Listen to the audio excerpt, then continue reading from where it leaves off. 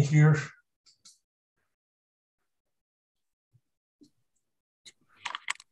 One moment.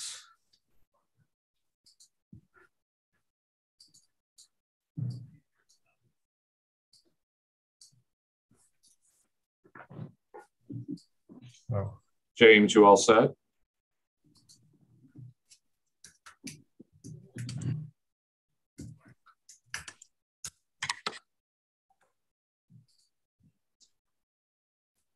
Sorry, I need to briefly close and reopen Zoom.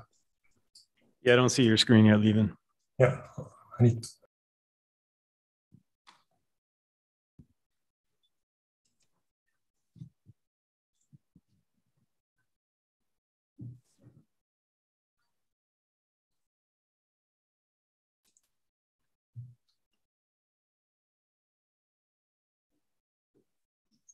Want me to welcome everybody back?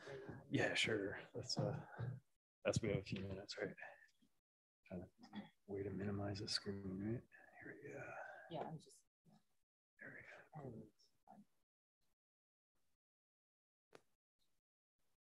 we go. Okay. So now it should work better.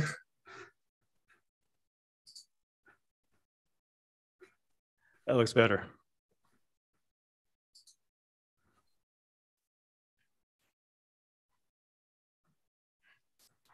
Is that okay? Do you see the proper screen? Unfortunately, it's only about the left third of your screen that we see here. Let's see, is this better? Or that's the other view probably. That's perfect right there. Oh, this is good. All right. Yeah. So Looks good on mine too. Look good there. Okay. We have a few minutes leaving, and then I'll give you an introduction, and we'll aim for roughly 40 minutes, and then 5 minutes for questions. Okay. Yeah, I'll aim for that. I'll quickly get a glass of water. I'll be back in a moment.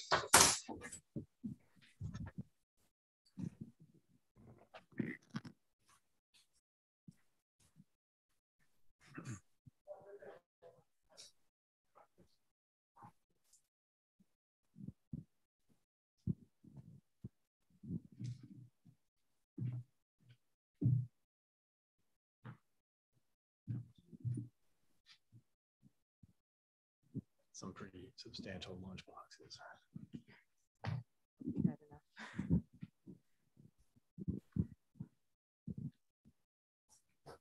It's a long day. It's gotta be a long day for you. I know these things are stressful too. We have enough to eat.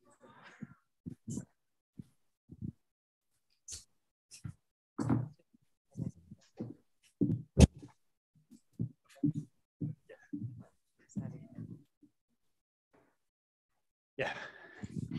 Thanks. So everything looks good. Yeah, that's a good question, actually. Use this. The Q&A.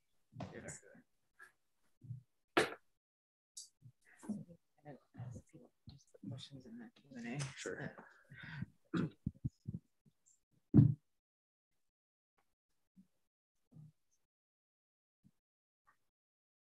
Can't see the timer.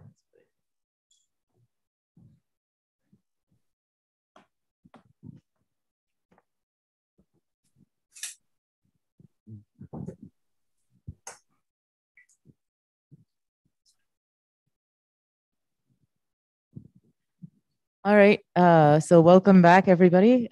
So we'll start the afternoon session. And so this session is quantum computing implementations 1. So we'll have one of these every afternoon. And so before we go on, I just want to ask all the remote participants to please put your questions in just the Q&A so we make sure we see them, because if they're in the chat and the Q&A, sometimes we can't see both. So just put your questions in the Q&A. So with that, I'd like to introduce our chair for the session, Jason Petta, who will also talk tomorrow. So Jason. All right, thank you, Vinita. Welcome back, everyone. This is a plentiful lunch, so try to stay awake here as we move into the afternoon. It's a great pleasure to have Lieven Vandersypen joining us remotely from Delft. Lieven has been a professor at Delft since about 2003. He had his PhD from Stanford 2001, did some really famous experiments with Ike Chuang and was the first to factor 15 using an NMR-based quantum processor. Lieven's area of research is focused on semiconductor spin qubits now, and his group's really been pioneering in this effort with some of the first demonstrations of single spin readout and electron spin resonance, and very recently some nice results that have pushed spin qubits into new terrain with very high 2-qubit gate fidelities. Lieven is a recipient of numerous awards, but maybe one thing to highlight at today's meeting is he's a recipient of the Spinoza Prize, which is one of the highest honors that can be bestowed upon a scientist in the Netherlands. So thanks again for joining us, Lieven, and everything looks good here. If you want to go ahead, that'd be great. Okay, well, thanks, Jason, for that nice introduction. And thank you, Vanita, and colleagues for the invitation. And congratulations, of course, on your new master's program and new quantum information science program at the Department of Physics. And it's a pleasure to join this inaugural event. Of course, the whole event is about frontiers in quantum computing, and I think what we all share is the prospect and the motivation that one day we'll be able to solve problems that are really relevant, that are going to have impact on society, and that are essentially, for all practical purposes, impossible to solve by any conventional computer, even the most powerful supercomputer we can imagine. And this relates to, or this is the case, for instance, for computing the properties of complex materials, properties of molecules, and they have really broad potential impact in designing new materials for energy storage, energy harvesting, or molecules for that are better catalysts than what we have today, or fertilizers, or design new medication more efficiently, etc. There's of course also possible applications in encryption, code breaking, and so forth. But if we look at the known applications that are really of value to society, and if we look at the fact that any qubit that we can imagine today is subject to decoherence, then quickly, between needing hundreds to thousands to tens of thousands of perfect qubits to solve these problems, and needing a redundancy for correcting the errors from decoherence that can be 1 in 1,000, 1 in 10,000 again, then quickly we arrive at requirements for devices that contain many, many millions of quantum bits. So that is in the end really what we're after, right? And so the question is, how do we go from the current state of the art symbolized by this beautiful experiment of the Google team 2 years ago to a future device that contains millions of qubits with that are all really well under control, where all the operations can be performed with high fidelity. So how do we go from this quantum supremacy or quantum advantage as a mathematical demonstration or as a demonstration of principle to really quantum practicality? And that is a big, the big question that we're all trying to answer in a variety of ways. Now, I would like to argue that if your starting point is the semiconductor technology that has really, driven the information age and has allowed billions of transistors to be integrated on a processor or memory chip, then you have a good starting point for scalability. And what is more, if in such a device, which actually resembles a lot the transistor, here's a contact, here's another contact, and then normally there is a single gate covering the channel that connects the sources and the drain contacts, right? Here you have several gates side by side, but it still resembles a transistor. If in such a device you imagine using the spin of a single electron as a quantum bit, then as it turns out, and as I will show, that actually makes for a very good qubit with long-lived coherence and many benefits that I'll try to highlight throughout the talk. So in order to do this, we need to first of all isolate individual electrons in this channel. And the way that this is done nowadays, and this is a technique that actually Jason really contributed to, is along this channel you have two gates here in orange along the space between the contacts. You first create a channel using the gates in orange, and then you overlay a bunch of split gates with which you shape the potential landscape.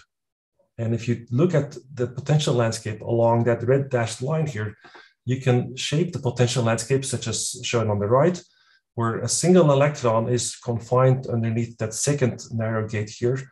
A single electron is confined below the fourth gate, and they are separated from each other by a tunnel barrier, which is controlled by that intermediate third gate. And they're also separated from the reservoirs that contain lots of electrons,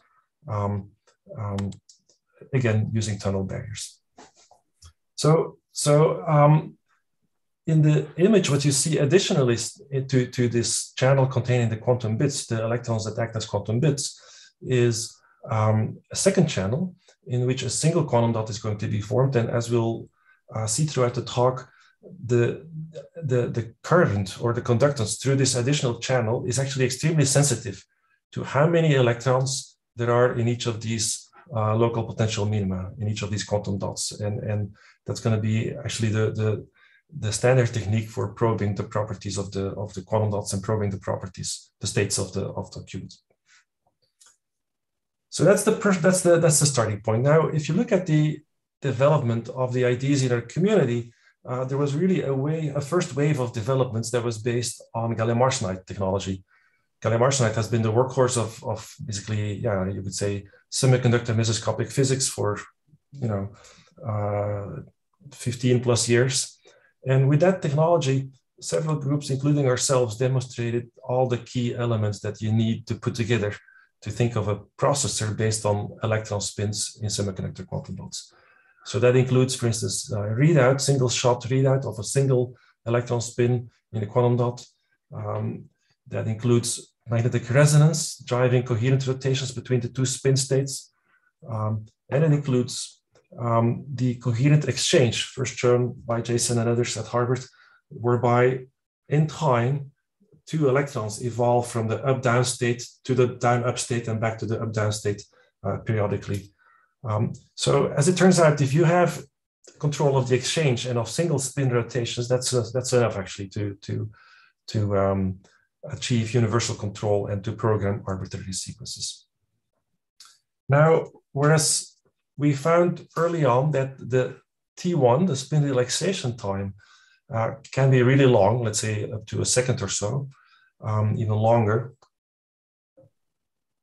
In gallium arsenide, what was limiting us was T2, in particular T2 star, the dephasing time, the time scale on which the spin loses coherency if you just leave it by itself is 10 to 30 nanoseconds, something like that. And using dynamical decoupling techniques, spin echo type sequences, you can extend this to some level, but still the starting point of tens of nanoseconds of coherence is really limiting.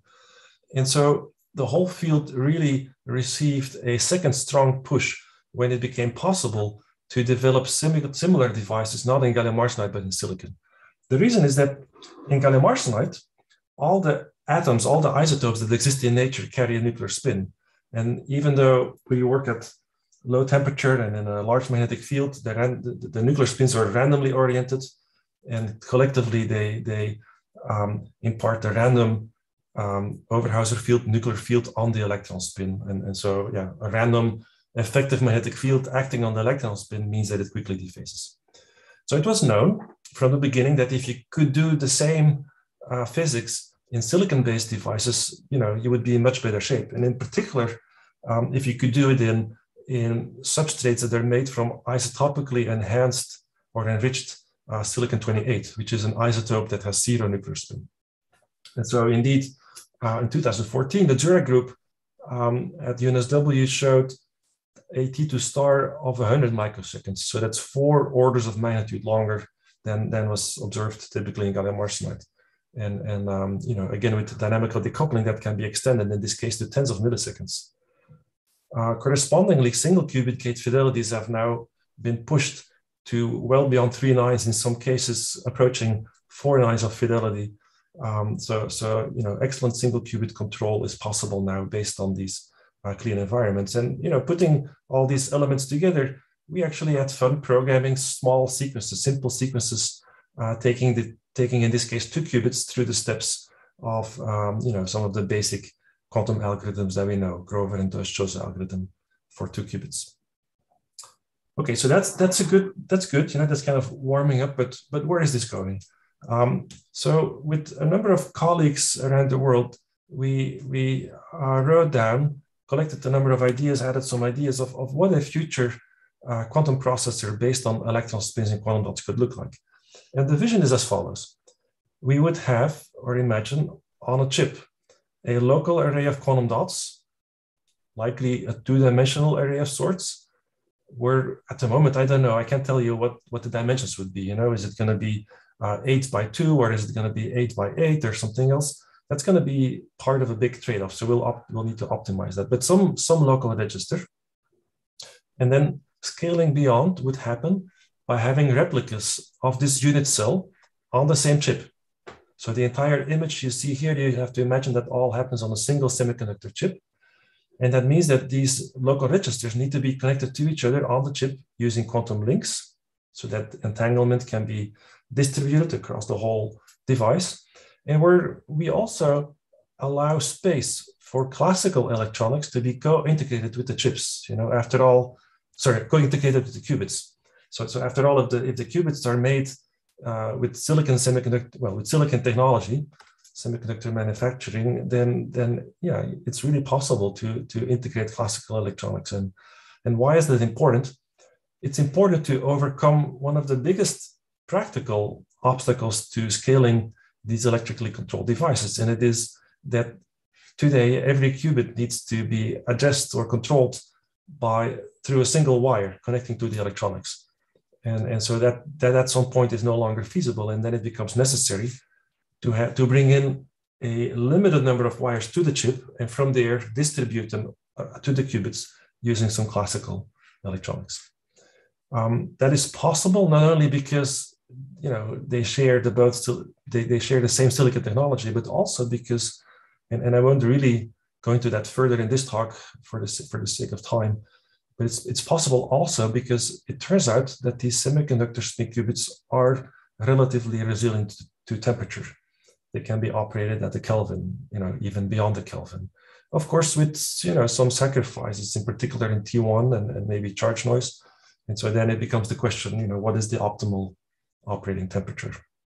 Again, some multifaceted trade-off. So what I would like to focus on in this talk is first show you that we can indeed, as Jason mentioned in the introduction, achieve very high fidelity 2-qubit gates, which is an important element for making this work. I'll show you circuits on a 6-qubit device. I'll show you progress on coupling spins at a distance mediated by microwave photons on chip. And I'll show you some results working together with Intel, aiming at ultimate scaling of this technology. So starting with the high gate, or the high 2-qubit gate operation. The state of the art 2 years ago is captured here, right? So I referred before to the Heisenberg exchange interaction that exchanges the state of 2 spins. In the experiments on this slide and in what I'll show, there is actually a sizable energy difference between the 2 qubits that we're going to couple. And as a result, the flip-flop terms in this exchange interaction are suppressed. And what we're left with is the Z-set Ising interaction. So that is the Hamiltonian that will be the basis for a 2-qubit gate.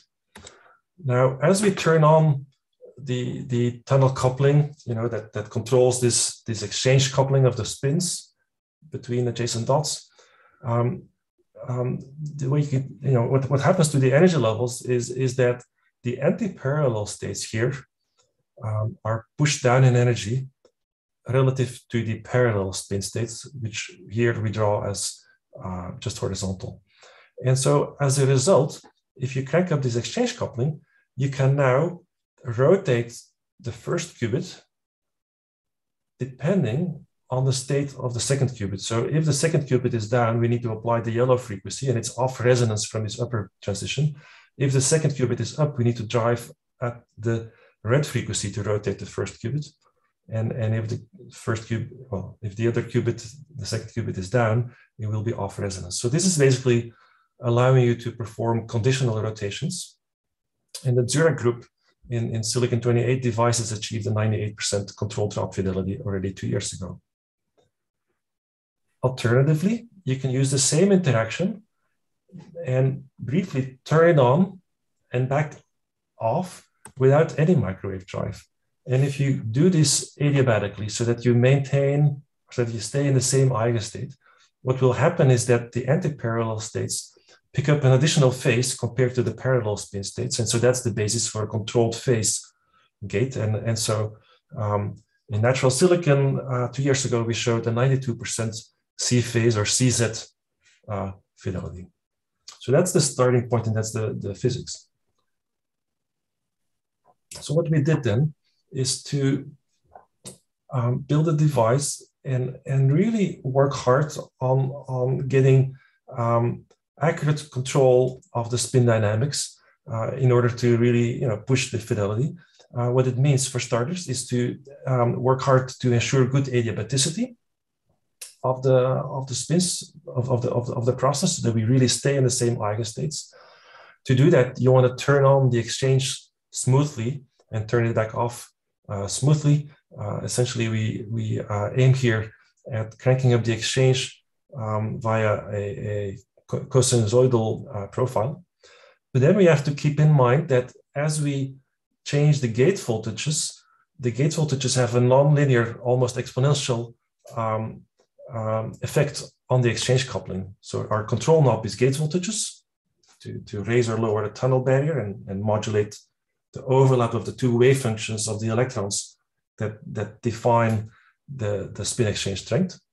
So that's what we modulate, and what we want in the end to control is the exchange. And so therefore, we sort of invert the transfer function from gate voltage to exchange and apply this particular shape to the gate voltage in order to get this exchange. So that's one element. A second element was conceptually shown in other experiments 5 years ago, and it is to operate at the so-called sweet spot, where you have a minimal influence of charge noise from the environment. And then finally, we started out by carefully manually calibrating using known protocols such as Ramsey sequences, all XY sequences, and so forth. And then we characterized the process of our 2-qubit gate, actually of all of the gates, using gate set tomography. And gate set tomography gives you a fidelity, a gate fidelity number, but it also gives you detailed information on the errors compared to the ideally targeted gate. And so we used that information to improve the calibration.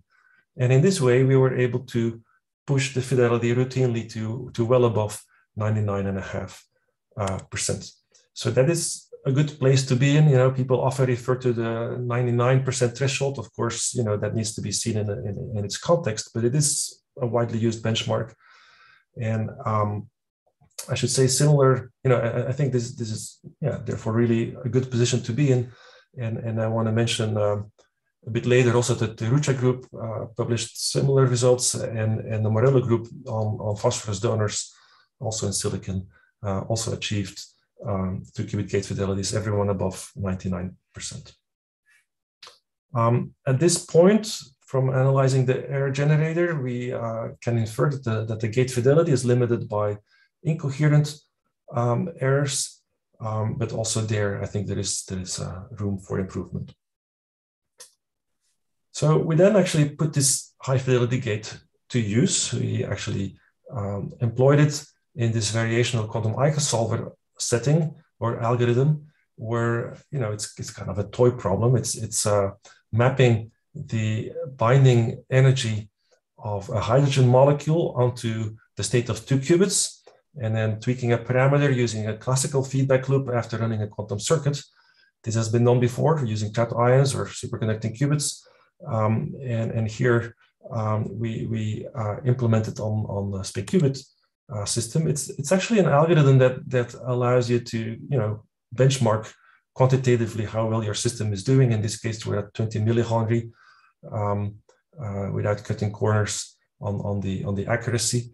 And that is kind of similar to what was achieved with the other systems with similar gate fidelities some years back.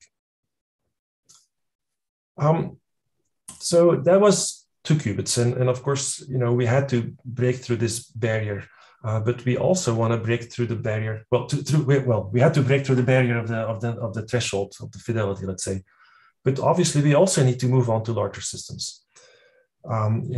As I said, several groups have shown respectable 2-qubit gate fidelities, also demonstrated entanglement. Then there is work here from Jason controlling in a 4-dot array, 1 qubit at a time. Work from my colleague Menno Veldhorst. This is now in germanium, but otherwise similar technology, controlling 4 qubits, universal control of a 4-qubit system. The Tarucha group reported entanglement of 3 spins. And what I'd like to show you here is a 6-qubit device. This is a 3rd generation of such a device on material from my colleague Giordano Scapucci and fabricated in-house. I forgot to mention the previous experiment was work from Xiao Shui and theoretical input from Max Roos. This experiment here is done by Stefan Phillips and Mateusz Matzik, and fabrication by Delphine Bruce and Sergei Amitonov, with contributions of quite a few others, of course. So this device has a linear array of 6 quantum dots. It follows sort of this prototypical layout, alternating plunger gates that control the potential of each of the dots and barrier gates that control the tunnel barrier between the neighbors.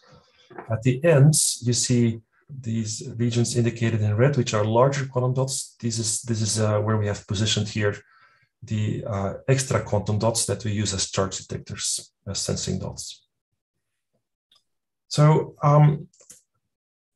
to initialize and measure the system, we actually implemented several elements that are kind of novel in the quantum dot setting. One of them is we use a combination of Pauli spin blockade readout to compare the spin of the first 2 spins of the electrons, and then we perform this readout. Then we map the state of the 3rd qubit onto the 2nd, and we repeat the readout, and that then allows us to infer also the state of the 3rd qubit. And similarly here, we measure the parity of the last 2 qubits, then we map the 4th onto the 5th, and we repeat that parity measurement of the last 2 so that we can also read out the 4th.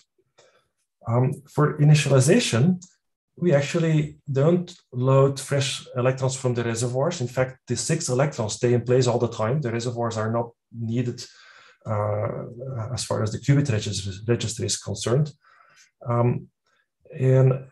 What we do is we start off in basically a random state. It's whatever you ended up with in the previous run of the experiment. We perform our measurement, and depending on the measurement outcome, we will flip the qubits so that we can actually initialize by measurement and real-time feedback. So in this way, it turns out that we get quite good both initialization and readout fidelity, as you can tell, for instance, from the visibility of the Rabi oscillations of each of the 6 spins. So there's no normalization here. This is just the raw probabilities as they are measured. We tweaked here the Rabi frequencies of the 6 qubits so that they would be basically just as fast as one another. I need to point out all the 6 qubits are present, but we don't drive the rotation simultaneously. So we rotate 1 qubit or the 2nd or the 3rd. The way that we selectively address them is again using the fact that the qubit frequencies are all shifted apart a little bit. That's because of a piece of cobalt, 2 pieces of cobalt actually, placed above the quantum dots, which produce a magnetic field gradient. The single qubit gate fidelities are close to 3 nines across the array. And you see here the numbers for T2 star, basically, let's say 3 to 5 microseconds or so across the array. This is single qubit control. For 2 qubit operations, we want to be sure that we can turn off and on the individual exchange interactions one at a time. And so they can be activated, each of them, with on-off ratios in excess of 100. And so putting these elements together, we can show or prepare Bell states. These are actually Bell states, I would say, with pretty similar fidelities to what was state-of-the-art in 2 qubit devices just 2 or 3 years ago, but now achieved consistently across the array. And here are then 3 qubit entangled states of the GHZ type of the groups of 3 qubits across the array. If you look closely, you see that when 2 of the inner qubits are involved, the density matrix is more mixed than otherwise. And that is basically because in this experiment, for technical reasons that we only partly understand, if we initialize everybody together, the middle qubits are not as low entropy as the outer ones. But so yeah, this is kind of where we are, I think, as a field in multi-qubit control, and building on from here. So this was, like I said, on locally made devices, but I'm convinced that eventually, if we want to put together millions of qubits that all work, it's going to be essential to have access to the facilities of the semiconductor industry. And so here you see work done jointly with the team of Jim Clark and colleagues at Intel, where we designed together a set of masks to fabricate qubit devices, really with the advanced semiconductor manufacturing technology. There's no electron beam lithography, no liftoff, none of the kind of convenient and flexible tools that we use in typical academic experiments. So that actually introduces a lot of challenges, for making this work. But over the past years, that's what the Intel team, with our input, has achieved. And if you look now at a cross section of the gate stack, here's an SEM image. Maybe you recognize a bit the idea from before. There are contacts here and here, and then some set of split gates to shape the potential landscape. Same pattern across for charge sensing. If you look at along this line here, you see this beautiful cross section of the gates. The gates are deposited in 2 layers, so the odd ones all look quite identical, and also the even ones all look quite identical. If you compare that to a device from ourselves in Delft, and I think this is not so uncommon for academic tools, there's no comparison in the quality of in the homogeneity, let's say, of the device. If you look at the qubit performance, it's actually, ballpark similar numbers to what we find in the literature. T2 stars here of tens of microseconds. So that's a respectable T2 stars with dynamical decoupling. We push it up to 3 milliseconds. Gate fidelity is actually not even optimized, is easily above 2 nines. So that's all good. But I think the unique advance here is that across a full 300 millimeter wafer, of all the devices tested, 98% were fully functional at room temperature. And so what that means is that the device turns on, the current is, responds to each of the gate voltages that it should respond to. It's basically fully functional. And in our lab, that number is, let's say, between 0 and 20% on a really good day. I think at one time it was close to 50%, but usually it's 10 or 20%. So this is a much better starting point to go to scaling. And actually, the ones that didn't work are all on the perimeter of the wafer, even so.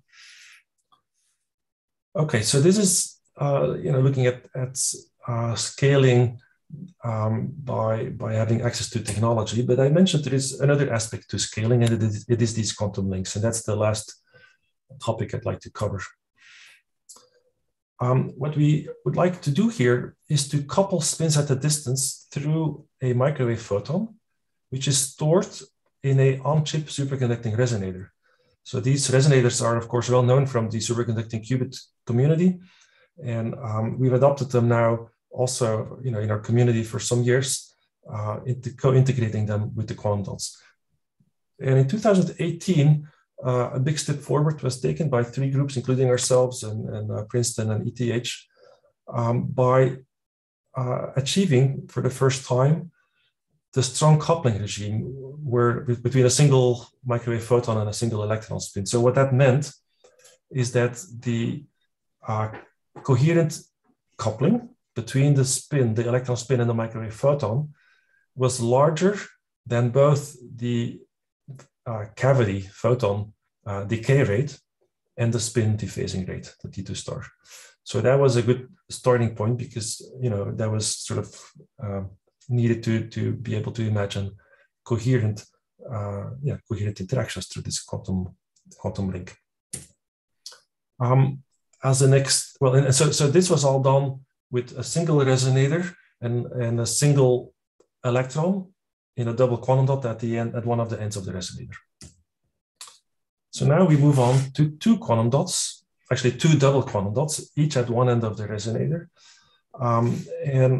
We would like now to couple both to the resonator and through the resonator couple the spins to each other.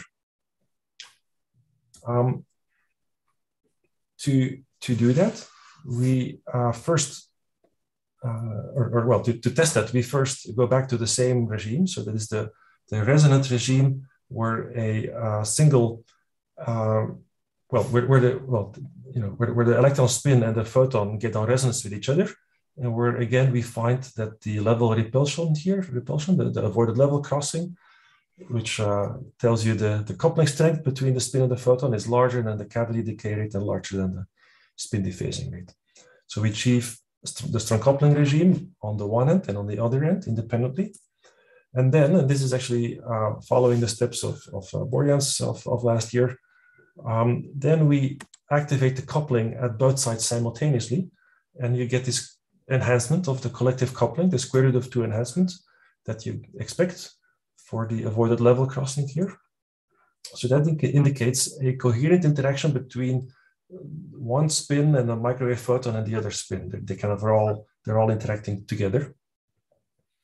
But what we are really after in the end is to couple the two spins to each other, leaving out the microwave photon. And so to do that, we here go to the dispersive regime. So we tune our qubit frequency away from the microwave resonator frequency. Then we bring the resonance frequency of the two qubits on resonance with each other. And I didn't point that out, but in the device, the pieces of cobalt are here placed at an angle, and the angle is different for one pair and for the other pair, so that the qubit splitting also responds differently if we rotate the external magnetic field. And so if we then bring these two on resonance with each other, still off resonance from the resonator, we find that mediated by virtual occupation of the photons in the microwave resonator, also the two spins interact with each other. And in this case, with a coupling strength that again exceeds the spin dephasing rate. So that is, I think, the regime that can then be used to next hope to see time evolution, where the spins on the two ends exchange with each other. In this way, you can create a remote two-qubit gate. The device here didn't allow us to do that in the conditions that we were measuring, but it's something that we'll aim for next. However, an observation that we did make, and that's kind of cute, is if we were looking at we were trying to measure the line width of the spin resonance signal. And we were initially bothered that the line width was asymmetric. At some point, we realized that we should have been expecting this. What was happening is that the spin frequency was actually measuring the number of photons in the resonator. You see it most clearly in this cross section where this is the main dip. And then you clearly see the next dip corresponding to a single microwave photon in the resonator. The dip for two photons is not so visible, but the first two are clearly distinguished from each other. So actually it's a measurement of the resonator occupancy through the spin resonance frequency. So summarizing these four results, right? So we are now able to achieve two-qubit gate fidelities well beyond the 99% threshold. We can put together circuits with up to 6 quantum dots, 6 qubits, and control all of them. We have seen the coherent interaction between two spins at a distance, mediated by virtual occupation of the microwave photons in the resonator. And qubits made in the Intel advanced manufacturing facilities achieve basically similar specs as what was demonstrated in the literature in terms of qubit performance, but with a yield that has no comparison to what is possible certainly in our lab, and I think in most labs. So before closing, let me briefly highlight that the same quantum dot devices can actually be used for a completely different purpose, and that is to emulate directly interesting physics that we would like to understand better, generally, of the Fermi-Hubbard type, because these are fermions. The electrons can hop between sides. There is an interaction energy. This is Fermi-Hubbard physics. And so just briefly stating here 3 experiments that indicate the 3 levels of physics that we've looked at. In the first experiment, the relevant physics was multi-insulator physics driven by electron interactions, just charges. Next experiment was seeing evidence of Nagaoka ferromagnetism. That's a form of ferromagnetism, of itinerant ferromagnetism, predicted more than 50 years ago and not seen in any physical system so far. That one is actually driven by the hopping, the tunnel coupling between the sides. And then most recently, an experiment where the spin exchange is the dominating energy scale in the physics. Here we were able to prepare the ground state of the Heisenberg spin chain and also see the coherent evolution of the full 4-spin system in this case under the Heisenberg, under the exchange interaction. So I think also a very promising direction, and both, the computing and simulation work feeds a lot into each other. So yeah, I think looking back at this vision, as a community, we are really able to put together all of the elements one by one. I think we're on a good trajectory. And I'm getting more optimistic that large-scale integration of these qubits will be feasible. Of course, we need to demonstrate that. In the meantime, you can play with our qubits as well as with those of Leo De Carlo and his team on superconducting qubits through this online platform, Quantum Inspire. This is the first European quantum computer in the cloud and a fully public endeavor, no commercial endeavor. Finally, of course, all of this work is really done by a great team. Here is a Corona-compatible picture from a year and a half ago now, but the group of people contributing both internally and externally is, of course, much larger, and their input has really been key to all of our work. So with this, I would like to thank you all, and thanks for your attention. Okay, thank you, Lieven, for the very clear presentation. Are there any questions from the audience here? Any takers? Yeah, do you mind stepping up to the microphone, please? And if you're remote, feel free to type in a question into the Q&A here on Zoom. So we have one question coming up here, Lieven, from someone in the audience. I rather have a more like physics question. What is the characteristic size of your quantum dot system? Is it from the figures that I saw, it's about 20 nanometers. Is that the right scale? Let me bring up this image. So this is showing I would say, rather typical device where the pitch between the quantum dots is, in this case, 90 nanometer, but it's often, let's say, between 70 and 120 nanometer. Those are typical pitches between the quantum dots. 7 to 20. Between 70 and 120 nanometer. Oh, okay. And the decoherence times of like 20 or 30 microseconds, those are at room temperature or? I didn't mention. So all these experiments are, so thanks for asking. All these experiments are done at low temperature. Low means typically dilution refrigerator. So let's say 20 millikelvin, although the electrons are a bit warmer, let's say 100 millikelvin. What I didn't show, but I'll maybe briefly bring that up here, is that also pretty good operation can be achieved at, for instance, a Kelvin. So this is work driven by my colleague Menno Veldhorst at QTech, where quite decent single and 2-qubit gate fidelities are achieved at a Kelvin, and this is just the starting point. So these numbers are also going to go up if we push harder.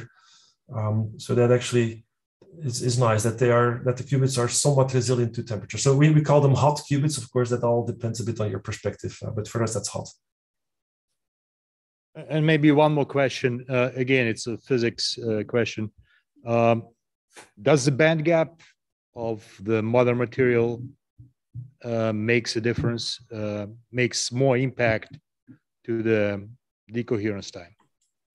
For example, if you compare silicon, germanium, and then you compare gallium arsenide, or if you go to 2,6 structures, are those expected to give a better results? I wouldn't think so. So the band gap does not directly impact the coherence very much. In these old gallium arsenide experiments, the limiting factor was really the hyperfine interaction with the nuclear spins. And then the nuclear spins are largely eliminated in these silicon-28 isotopically enriched materials. And at that point, the limiting mechanism in many of the experiments today actually is charge noise. And of course, charge noise does not directly affect spins, but indirectly it does, in two ways. Let me jump, for instance, to here, right? So I explained briefly that the qubit frequency for each of the 6 spins is different from each other because of the piece of cobalt micromagnet here. So that means that if you displace the electron from one quantum dot to the next, suddenly its frequency changes.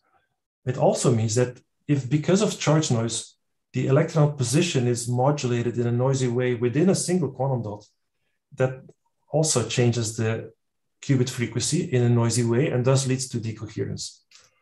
And then a second way that charge noise couples into the spins is here, right? So now we aim to control the overlap of 2 electron wave functions. That overlap gives us the 2 qubits interaction. If there is charge noise, that overlap also becomes noisy. We try to be somewhat insensitive to it by operating at this symmetry point, but we're not fully sensitive, not fully insensitive to charge noise, also not at this point. So in practice, actually, charge noise limits a lot of the experiments today. All right, thank you for the questions. Are there any other questions in the audience? Chris, if you want to come up and get mic'd up, that's great. There's one in the back there, yeah. Please come up to the microphone if you don't mind, so everyone can hear you. We'll take one more live question here, Lieven, and then move over to Chris Monroe. Are you coming up with a question or not? Yeah, can you use a microphone, please? Thank you.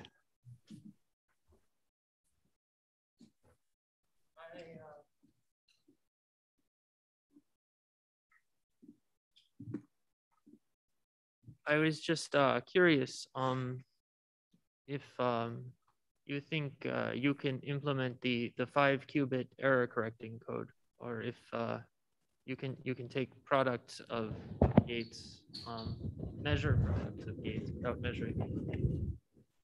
Did you hear that, Lieven? As a question of, can you do a qubit error correction code on your 6-qubit device or a parity measurement, something of that nature? Yeah. Right. Yeah. So I think that nothing prevents us in principle from doing that. We have implemented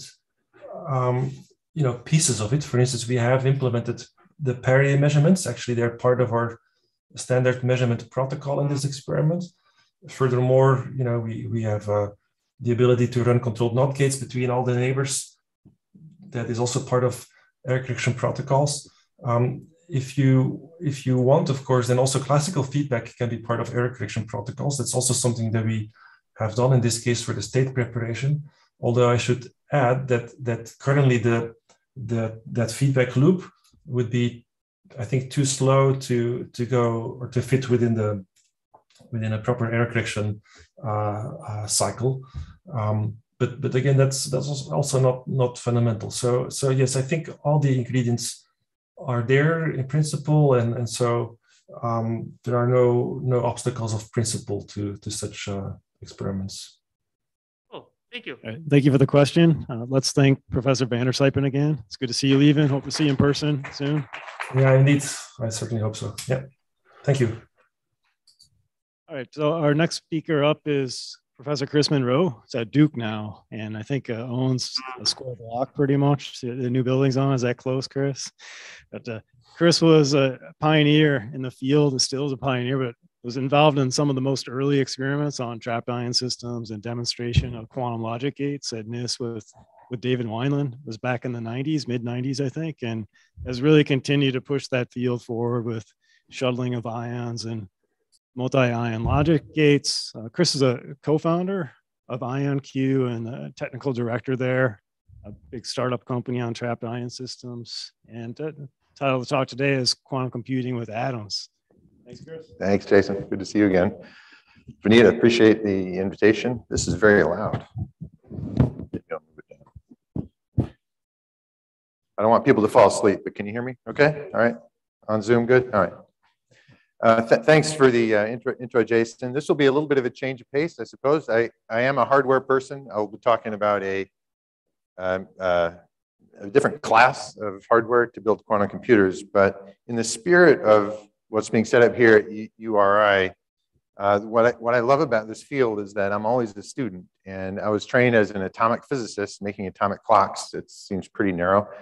But in the last 10 years or so, it's not that atomic physics is done, but I feel that I'm more excited and learning a lot more about quantum algorithms, things that quantum computers can do. And what I also have learned is that in these early days of building these devices, we have to sort of tie together every part of what we call the quantum computer stack. And that means people that don't know any physics, they need to learn a little bit about some of the native ways that we entangle qubits, whatever the hardware is. And for our part, as the lowly physicists at the bottom, we need to really learn about what algorithms are and what they need to look like so we can build the next generation of devices. Shortcuts are the key here in these early stages. You know, in 20 or 30 years, we hope qubits will be like silicon transistors are now to classical computers, where they're a commodity and you can take, you know, like we take photographs, 10 megabytes on our phones because memory is cheap. It's a commodity. So we're waiting for that day. It's not here yet. However, there are hints that maybe, you know, the advent of quantum computing is sooner than you think. There may be ways to do things without full fault tolerance yet before we get to the commoditized qubits I was talking about. And I'll make the case that I think trapped atomic ions are maybe one platform that might get there first. Almost certainly won't be the last technology, but they may be leading the way toward other technologies coming up. So as a student, we all learn about the application of quantum computing, and the big one, of course, is Shor's algorithm for factoring numbers. And we tend to memorize small numbers to factor them, like 100 is 10 times 10. But very big numbers, of course, every time you add a digit, it gets twice as hard. So you don't need too many digits before it becomes impossible.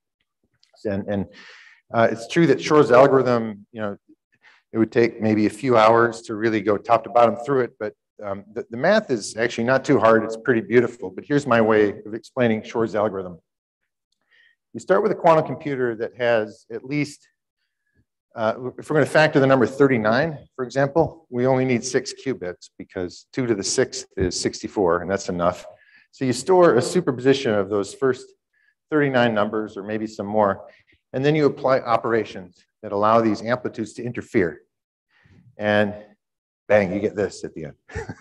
Okay, so that's sort of a shortcut through the beautiful structure of the Shor algorithm. But the point is the number of interferences you need to go from here to here scales only polynomially with the size of the input. Whereas classically, the best classical algorithm scales exponentially. So it's a change in complexity class for this problem. And the reason we love this problem is that in just a few lines, you can prove that a quantum computer is exponentially faster for something. It's sort of an existence proof.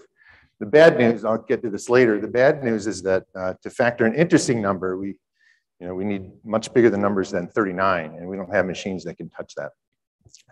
But what I want to contrast this application space with is the idea of using quantum computers for something, a very broad type of problem. I'll just call it an optimizer. And academics hate this area because these are heuristics. You can't really prove much about what a quantum computer can or cannot do in this space. The good news is you might not need to have to prove things. That's what heuristics are. If something is useful, who cares if you can prove it or not? The factoring algorithm you can prove, and these applications in general, all you need to do is show that it works better or more efficiently than any known classical device. It doesn't mean a classical device might not come around and beat the quantum computer, but it makes it useful. It adds value. And I do like to, I get in a lot of trouble when I show this picture here, but probably one of the best known optimization problems in logistics is the traveling salesman problem. It's a combinatorial optimization problem, finding the shortest path between n cities, visiting them each exactly once. Now, this is indeed an exponentially hard problem classically. It probably also is quantumly.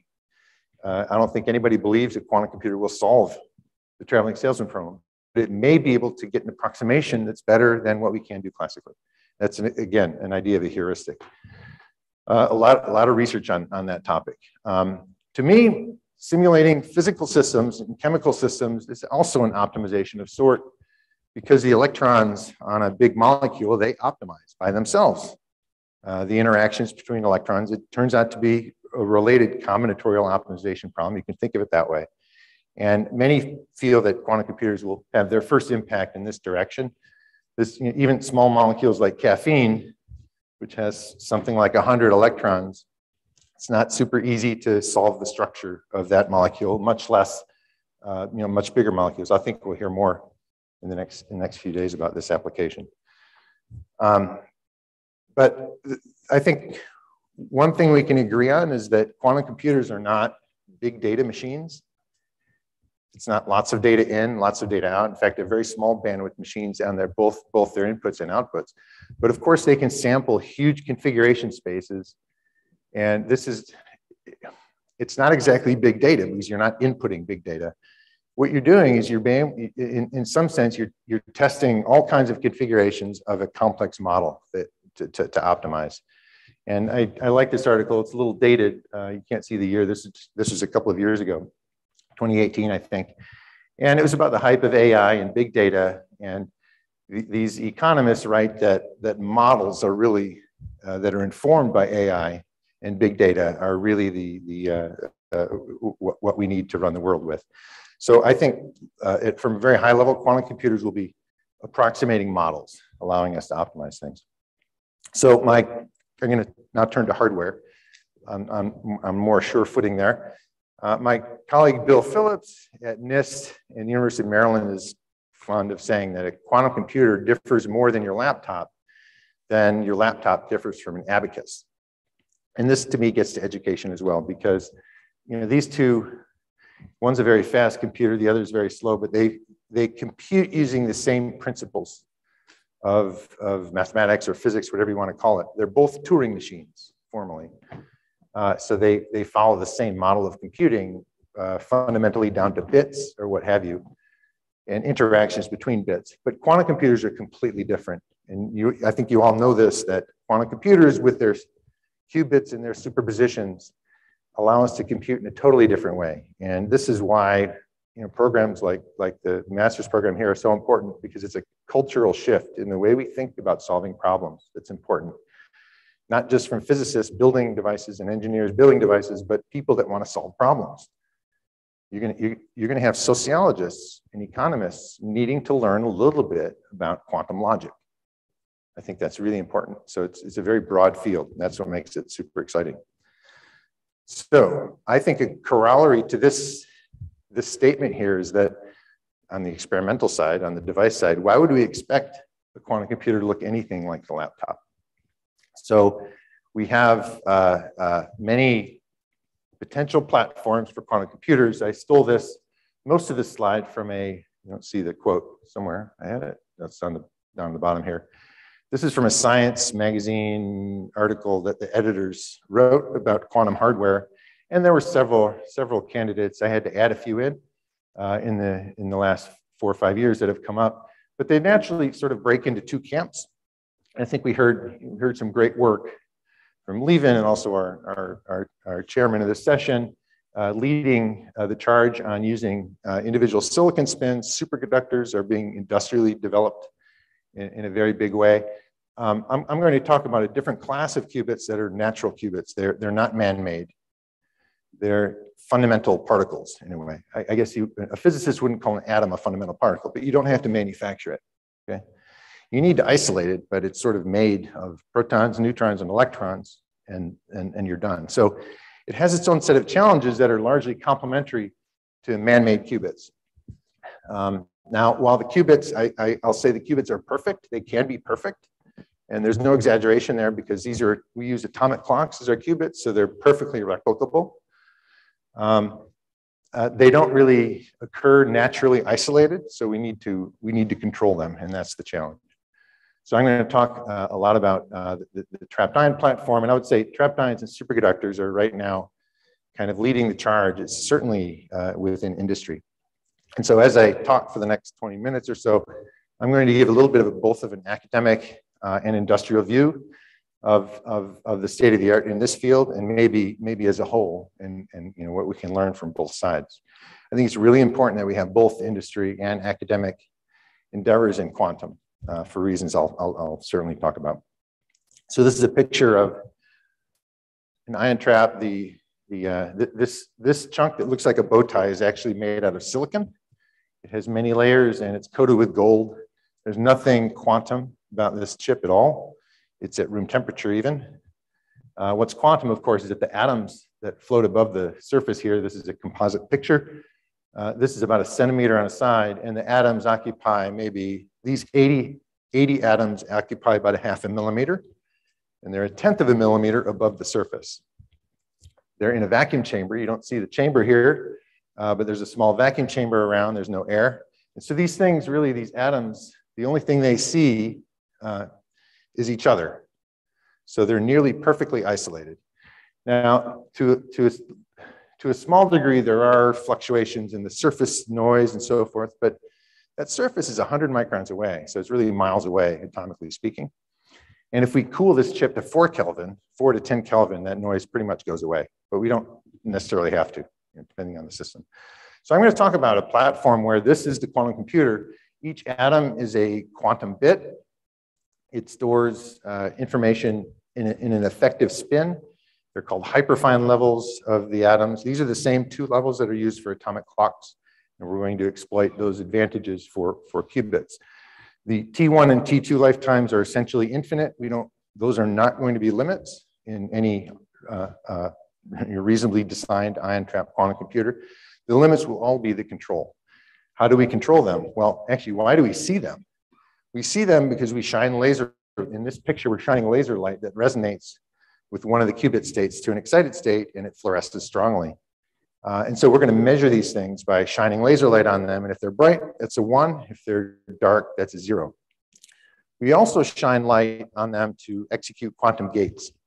And that's afforded because these atoms, you might wonder, why are they fuzzballs? These are the diffraction limited spots due to our optics. The atoms are separated by several microns, maybe 4 to 6 microns. And to execute quantum gates, we're going to shine lasers on them in just such a way that modulates their Coulomb repulsion. These are ions, of course. And when you move one of them, they all know it. So here's, there's a little bit of math here, but this is pretty much the only math slide. The idea is if we have a line of these atomic ions, and we want to entangle, we want to do an AND gate or a controlled NOT gate between any pair, we shine a laser beam on those 2. And the laser beam is very special because it applies a force in such a way that's sometimes called an optical tweezer. It can push or pull an atom depending on its state. If the qubit is in the state up, it moves up. If it's in the state down, it moves down.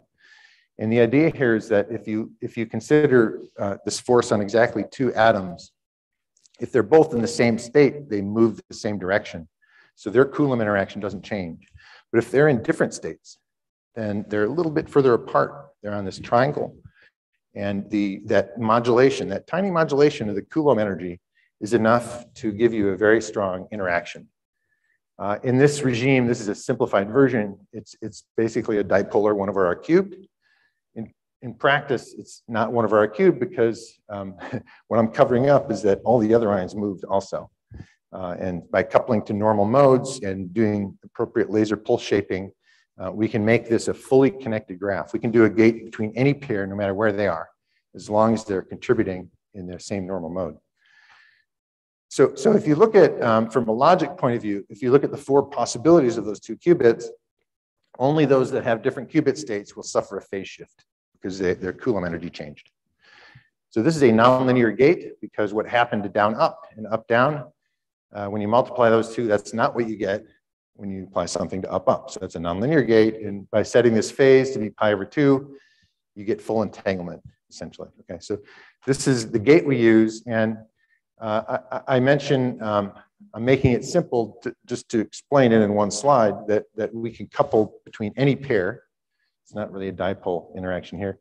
The other sleight of hand is that we do this in the x basis of the spin, just kind of technical. So this is basically our native gate. It's called an Ising gate because the effective Hamiltonian is an Ising coupling. XX, it's not a C0, it's an XX. So this is the native gate all ion trap quantum computers use. And all algorithmists should, if they're programming in gates, they should know about this. So it's a very low level thing. Yeah, this idea is based on earlier theory by Sir Akinzoller in '95. Nobody uses that version of the gate, but it's been improved by Mulmer and Sorensen, and that's basically what I'm talking about here. So this is an animation of what a trapped ion quantum computer looks like. So the first step is to initialize. So we have a space-time diagram here, 7 qubits going left to right in time. And the first thing we do, we initialize through optical pumping all the qubits to be in a particular state. And then we run the program, which is a series of gates, multi-qubit gates. That's a 2-qubit gate. You can see the ions move around. It's a single qubit gate. So we're basically sending, it's an optics experiment. We're sending laser beams across these atoms to execute a particular program. You can do parallel gates. You can do 4-qubit gates, n-qubit gates. We typically do dual qubit gates. And at the end of the day, to read out, we send another laser similar to the initialization laser. And those that are glowing, that's 1. Those that are dark, that's 0. And the fidelity of readout is better than we need. It can be better than 5 nines. And you don't need 5 nines unless you have 10,000 qubits. So once again, we don't worry about the initialization and measurement. So that's sort of a very high level view of what a trapped ion quantum computer looks like. And unfortunately, this is sort of what it looks like at the laboratory level, or it did several years ago. This is one of my laboratories at Maryland about 5 or 6 years ago. And if anybody that comes into that lab, they're going to say, okay, that's a cute experiment, but that's not a computer, certainly not a scalable system. And yeah, I don't blame them for thinking that. The atoms are actually, obviously in a very tiny volume right here. I can't even point to it, but look at all the wires and all the mirrors, all the optics and all the lasers. That scares anybody off, and rightly so. I love working on experiments like that because everything is totally flexible. Every mirror, we can move it in 3 dimensions, which is probably too much control. Somehow we rewind it all the way to the beginning. Oh, no, not this. There we go. But if you know what you want to build, you can shrink things down. And the story over the last few years is that pretty much everything you see here, except for the grad students, is in this couple of meter cube box. I'm not sure why that keeps doing that. Now, the ability to do that requires some pretty serious engineering. But again, if you know what you want to do, you can freeze all these optical beam lines. It's not necessarily an experiment that you want to have flexibility with. This box, we don't open up but once every, I don't know, 4 to 6 months. Everything we need to adjust is run autonomously through software. So part of what we do in ion traps is try to throw everything up the stack from atomic physics to control to optics, from optics to software to algorithms, throw everything up the stack, because we're pretty confident that the software part of the stack, there's a lot of activity there. I think that's really growing. If we can just get the quantum physics out and up into the software, we're going to be in good shape. Now, this apparatus was funded by a very large effort through IARPA, logical qubits program. The idea there was to build a error-corrected single logical qubit, maybe two of them and a couple of them together. Well, we convinced IARPA that to do that, we needed a very highly performing quantum computer. And of course, we can do anything with that quantum computer. We can also build an error-corrected qubit. So it was a very nice program to help us build quantum computers in general. It afforded us the ability to work with Sandia, who I think I mentioned, they built the chip.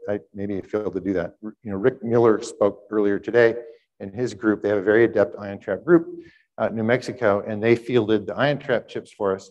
The optical packages, a combination of L3 Harris, coherent, AO-Sense, cold quanta helped us on some of the smaller vacuum systems. The NSF stack program also is underwriting the ability to run algorithms of a scientific nature on this device. So this is really an engineering effort, and it's a little rare to see something like this at a university, but we were sort of lucky to have an agency like IARPA that has their previous program, MQCO, that's a 10-year span that we could build up the engineering. So if you look inside the box, again, it's fancy optics, a lot of optics. We have a 32 qubit template. That's because we have 32 laser beams. We can expand that if we need to, but one of the principles we've thought long and hard about when it comes to scaling is that we shouldn't build too many qubits unless our qubits have a sufficiently high fidelity.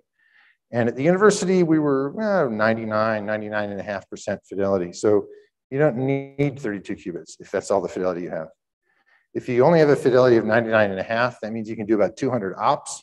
That means you don't need any more than 20 qubits. If you have 200 qubits, it's no more powerful. You're limited by the fidelity. Of course, qubits are cheap in a way because they're just atoms, and we know how to trap more of them. We can do that. We've held many hundreds of atoms in these traps, but we don't control them because it would be silly because we don't have the fidelity to do that yet. And what limits the fidelity? Silly things like lasers flapping in the air. So clearly we want to go toward more integrated optical solutions here. But again, these are technologies that exist outside of quantum that will be folding into the system. Now, one thing we realized in this system, I kind of hinted at this earlier, I've spent most of my career down at the bottom here, playing around with individual atoms, learning how to perfect gates, stringing gates together. The laser pulse shaping is another level of control. There's nothing quantum about laser pulse shaping. They're electronic signals sent to modulators. Quantum compiler. If you look in a textbook, you see C0 gates, Hadamard gates. We don't have those. We have Ising gates and rotation gates. They're simply related, but when you convert from one to the other, there's huge opportunities for compiling and compressing any circuit. So this is a real black art. They're also run by heuristics, where you compile or condense a complex quantum circuit to maybe condense your gate count by a factor of 10, depending on the system. At the highest level, you have a user who knows nothing, certainly nothing about the atoms, or maybe nothing about the lasers, or nothing about the compiler. All they know is they want to run an algorithm. So we got an appreciation that in the morning, we would tune up the system, and in the afternoon, we would spend all our time up here on the phone or on the internet, coupling to collaborators who would be wanting to run routines and algorithms with us. And we started pretty early on, almost 10 years ago, more in a quantum simulator system. The optics wasn't as fancy. We didn't have universal control, but we had some control over the system. And what's been really fun is, again, the educational aspect of these things. A lot of these topics are fields that I knew nothing about beforehand. Got to get up to speed. Oh, I want a typical collaborator would call and say, we want to run this materials simulation. I don't know what the material is or what it means or why it's important. But over the course of a year or 18 months, they convince us and come up with circuits, and we run them. The last year or two has been really busy, and I should note that I was blessed with lots of leadership in my group at Maryland, now at Duke, Norbert Linke, Marco Cettina, and Crystal Knoll in particular, and all three of them are faculty at Duke now. Also Guido Pagano, who just moved to Rice last year. Having these leaders all kind of pick and choose the applications they want to run was a lot of fun. So I want to give just a couple examples. One, this is a little early, but this is from late 2017. It's studying a particular phase transition that's predicted in magnetism. It's not a phase transition in the usual sense because it's a dynamical phase transition. It doesn't involve equilibrium states.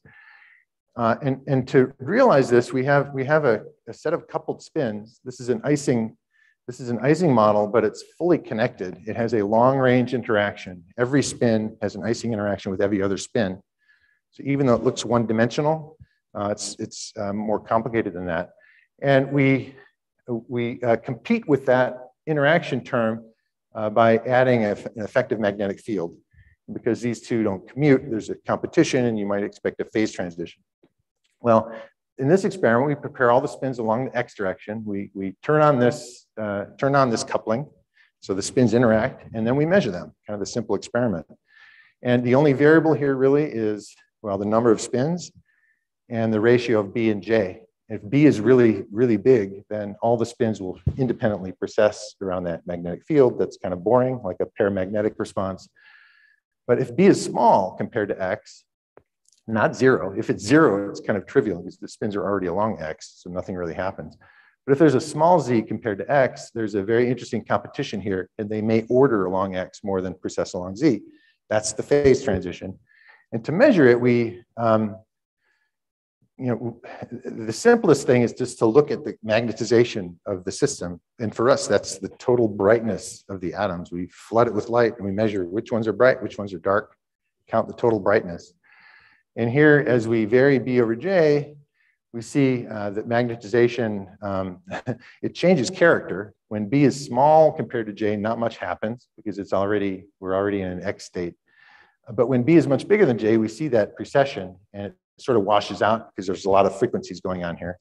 But there's quite different behavior there. I wouldn't call this a phase transition, though. It seems like sort of a crossover between the two. So we looked at a more interesting variable, the 2-point correlator, averaged over all pairs. Remember, we're measuring every spin. We can measure any correlator you want, any n-bit correlator even. But this is a sum of the 2-bit correlators now versus the number of spins. And we expect a dip at some intermediate value of B over J, and even up to 53 spins or so, which is sort of testing the limits of our system.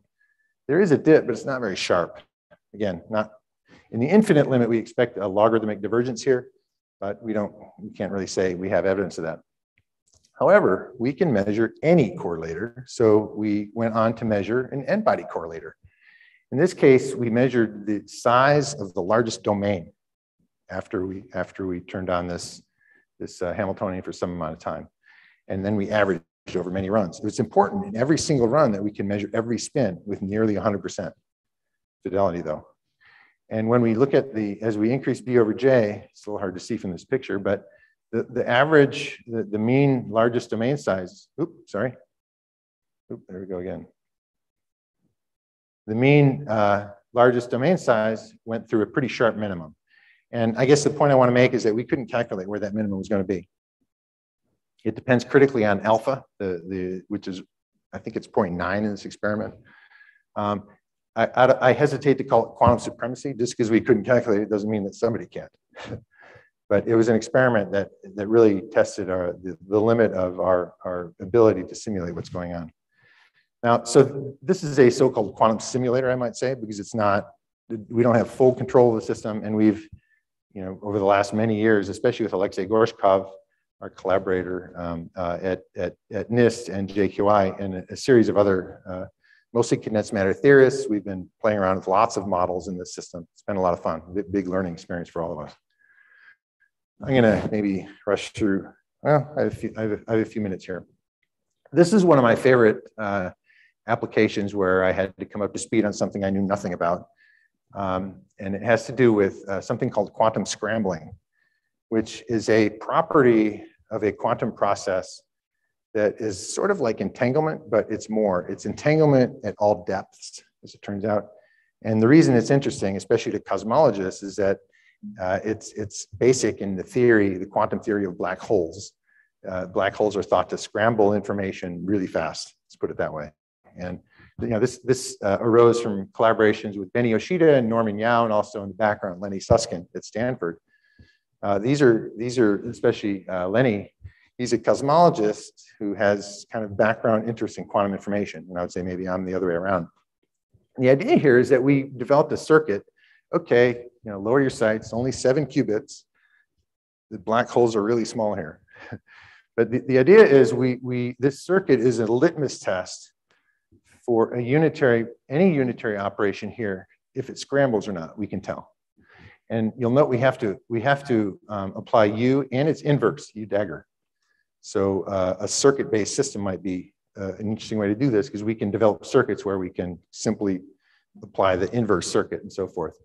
Now these EPR gates they're basically icing gates that allow us to pairwise entangle. And what is the litmus test? Well, the litmus test is for any input here, it will appear on that 7th qubit rail if and only if U scrambles. In the parlance of quantum computing, I hate to say it, but this is teleportation. The state of that first qubit is teleported to the 7th qubit, but only if U scrambles. So it's kind of a neat litmus test. It depends on the measurements of Bell measurements of these outputs. That's kind of a detail. So we successfully applied this to the minimal case of a 3-qubit unitary. So that's the black hole, just 3 qubits. A little goofy, and that's the inverse black hole. So again, this circuit is not easily scalable, but Lenny tells me that if we can do this with 50 or 80 qubits, he said it's possible there could be some interesting phase transition there, because that's at the limit of where they can model what's going on with the scrambling. So here's a picture of a real pair of black holes and a wormhole that connects those black holes. And there's this deep and amazing connection between entanglement between 2 black holes and teleporting through a wormhole. I mean, I'm saying all these Star Trek type words, but the connection is really profound. Of course, it involves quantum and gravity, so this is a big deal. So again, this to me, it was beautiful. I can run the circuit fine. I can test it. I can test all variations on it. But the interpretation in terms of cosmology is really cool. On our, we were performing for IARPA. I mentioned to do error correction, and with Ken Brown at Duke, he kind of pointed us to a very efficient error correcting code that only needs 13-to-1 overhead for 1 round of error correction. Basically, you get to buy a 9 in your fidelity by using this. So if you're at 99.9%, you can get to 99.99% with an overhead of 13-to-1. And this Bacon-Shor code is remarkable because the overhead's low and the threshold is not too bad, 99.9%. You have to be there for this to really work. In our experiment at the University of Maryland and now at Duke, we encoded, we measured all the, watch out there. We measured all the stabilizers, and we even did a single logical qubit rotation on the logical qubit. We didn't yet do 2 logical qubits because we only had 15.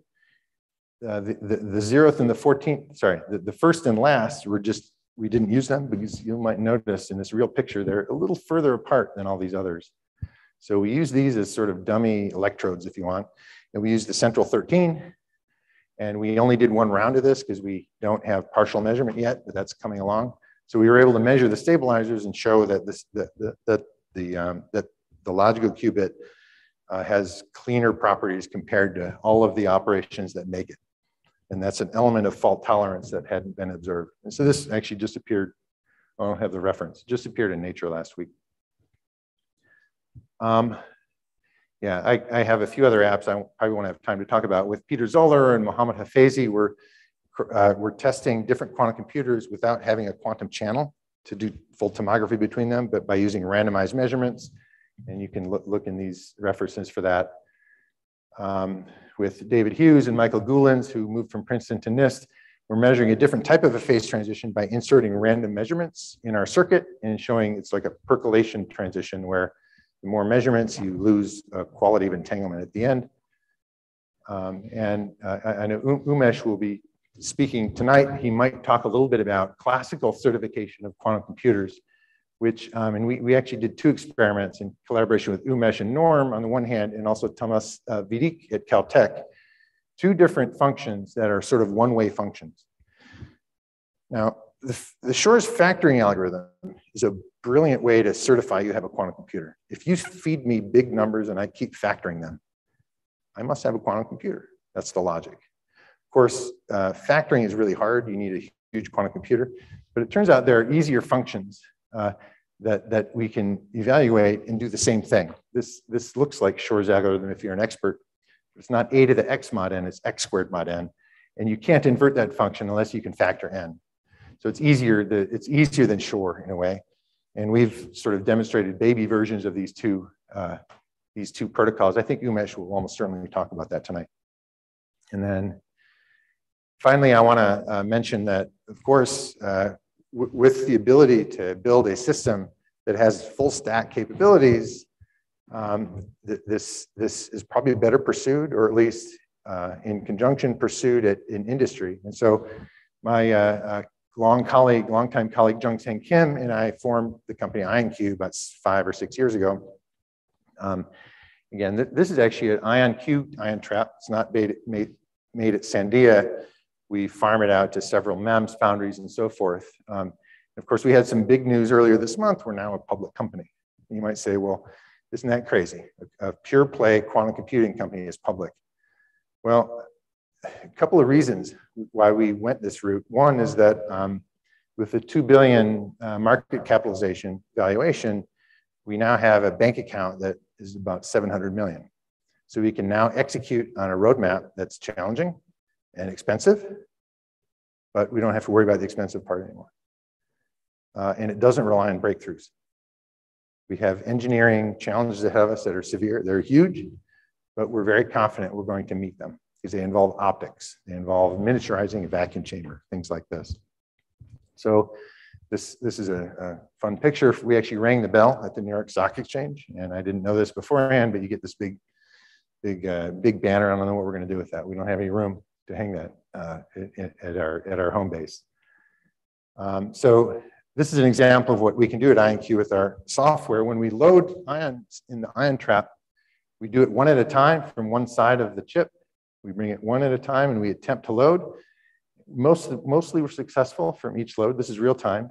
And when we get exactly 24 qubits, they're zigzagged right now. We straighten them out and then focus, and they're ready to go. This is a room temperature system, and this crystal will last for a good hour. And then when a collision with the background vacuum happens, then we do this again. So every hour we lose a minute. So that's an example of what we can do there. The system, this is an interesting business decision. We've put a couple of our systems on the commoditized cloud servers at AWS, Azure, and now GCP. And the reason it's interesting is that these systems, they need to run nearly 24/7. And if you have a system running 24/7, you're not really improving it. And that's the business decision. And we decided to do this, and I think it was a good decision not just to get these devices in the hands of users, and even though they're small devices, we learned how to automate. And from data end of last year compared to end of last summer, you can see we went up to a duty cycle of 80% 24/7 in our systems. What we're really proud of is that the time, rebooting the system is down to, only a couple of percent. Calibrations, I think you always want to calibrate some. It shouldn't be 0. It shouldn't be 99 either. So, we're sort of being able to have that medium. So just doing this, it was a huge engineering challenge just to keep the system up that much. And remarkably, the system actually did improve a little bit over that time because we were better at calibrating. But our latest system we've built 5 generations now, and system 5 right now is not on the commoditized cloud because we're still improving it. And we're running algorithms with private concerns in different application spaces. I am running out of time. But I think something was said in the last talk about chemistry applications. I'm sure we'll hear more about that. The one point I want to make here, this is actually data from a few years ago, very small computations, but I just want you to look at this table. This is the simulation of the ground state of water molecule. It's a pretty simple molecule, obviously, just 10 electrons. We know the ground state energy is minus 70 something Hartrees. I offset this from the known value. And as we make a deeper circuit with more qubits, we expect to hit chemical accuracy, which is sort of like the thermal fluctuations in the ground state. What I want you to pay attention to is as we add qubits and circuit complexity, the number of gates we thought we needed was getting pretty ridiculous. Well, if you only have 99%, you're not going to be doing 700 gates. But we were able to compile it down to a factor of 5 or 6 in savings because we have a very expressive set of gates. The icing gate, we can apply the icing gate not just for a pi over 2 pulse, but we can do anything. And that expression allowed us to dramatically simplify the variational algorithm here. And that was really the point. And again, we just kind of made some headway along here showing that, oh, geez, keep doing that. I'm going to run through the last couple of slides. There's not much more to say, but I do want to talk about a couple of apps that we've been partnering with other companies. Maybe our organizer and URI grad, Christopher Savoy, will talk a little bit about generative quantum learning to generate handwriting digits. This is only 8 qubits. So again, you can simulate all this stuff on a laptop, but the way it's solved is something that may create value when you have 200 qubits instead of just 8. So this is a collaboration with Zapata. And again, the reference doesn't fit here. With Fidelity, we've been working on copulas, that is correlated generation of multivariate distributed data. In this case, this is a model of 2 stocks that should be correlated, Apple and Microsoft, over time. And generating from such a correlated multivariate random data set is actually tricky to do classically. Well, maybe not with 2 variables, but if you have 2,000 variables, it is. This was a collaboration with the quant team at Fidelity. A similar one at Goldman involved amplitude estimation. Again, I'm supposed to be able to read these and copy them down, and I'm running out of time, and I'm gonna kind of skip through them. But we're using our latest generation system to do baby problems that we're so confident when we scale up, we're going to be able to create value when we apply these to the bigger systems. That's sort of the roadmap. It's sort of in contrast to, say, doing an academic experiment on quantum supremacy, for instance. Okay, so this is an example of our latest architecture that's going to allow us to scale. This is a picture of exactly 16 qubits. We actually have 64. 4 sets of 16, and this is a real video, real time of them being combined. And this shows us that we know how to modularly add groups of crystals. We don't have control of all 64 in this system, but you can kind of clearly see how this modular type architecture will allow us to do that in the future. In the long run, we're going to scale by looking like a data center. There's a very well-known protocol to use optical photons to link individual trapped ions. We did this, we first did this a long time ago, over 10 years ago, in an academic setting. And it's a slow connection, but what's very cool about this type of architecture, where you could imagine the ion trap chip in each one of these racks, is augmented by a N by N non-blocking optical switch. What that means, it's like the old telephone operator. It can, depending on its configuration, match any input to any output. And this allows us to have full connectivity to scale. So this is something we're not deriving benefit from now yet. But when we get bigger, we're going to get even more powerful, the system, because it's fully connected at scale. Now, the problem is this connection is slow. The inter-quantum processing unit speed is still lagging behind the intra-QPU speed. It's about a factor of 100 below right now. But again, this has to do with light collection and technology that we're pretty confident we're going to be able to use all kinds of cool technologies in silicon photonics and elsewhere. This is my co-founder, Jungsang Kim. Actually, he built the largest optical switch ever when he was at Bell Labs many years ago. And that's a commodity. That was 20 years ago, and you can buy these things now. Sorry. This is a 1,000-port switch, and nowadays we don't need 1,000 ports, but you can buy these things. Now, this was at telecom wavelengths, and that's true, but you can buy these things in the visible, and that will be useful for us. So I want to conclude just by noting that I think in general, ion traps have this path to scale that you might not have imagined when you look at the lab, but we're making it small. Our latest vacuum chamber is very small, and this can operate at room temperature. It's a tiny thing. Eventually, most of it will be done on chip with photonics. This is a picture from Lincoln Labs, and Jeremy Sage is now an IonQ employee leading up that effort to integrate photonics and, of course, the kind of the data center view in the future.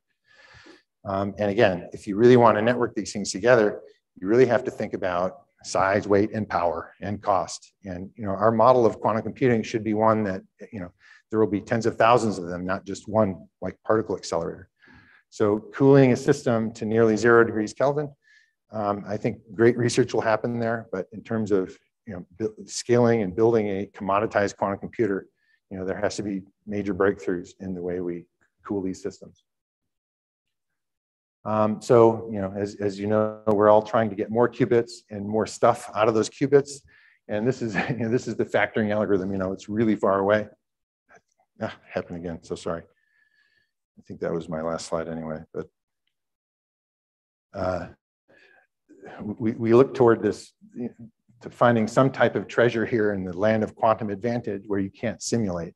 And again, it's not clear exactly where that will be and in what field. We have to sort of build it, see what happens. And I'll skip over this one and just say that as in the spirit of the URI Center and the degree program, I think there's a huge role for research and universities and government labs to play, because this is a sort of a business slide.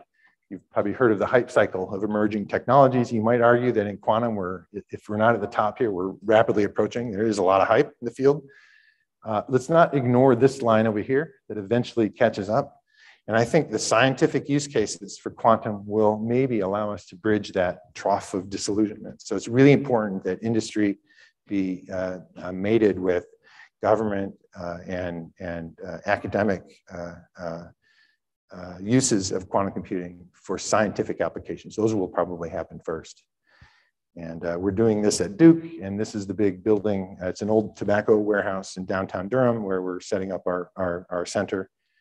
And I think, I'm delighted that URI is taking the step.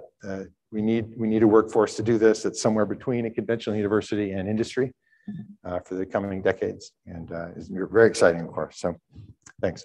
All right. Thank you, Chris.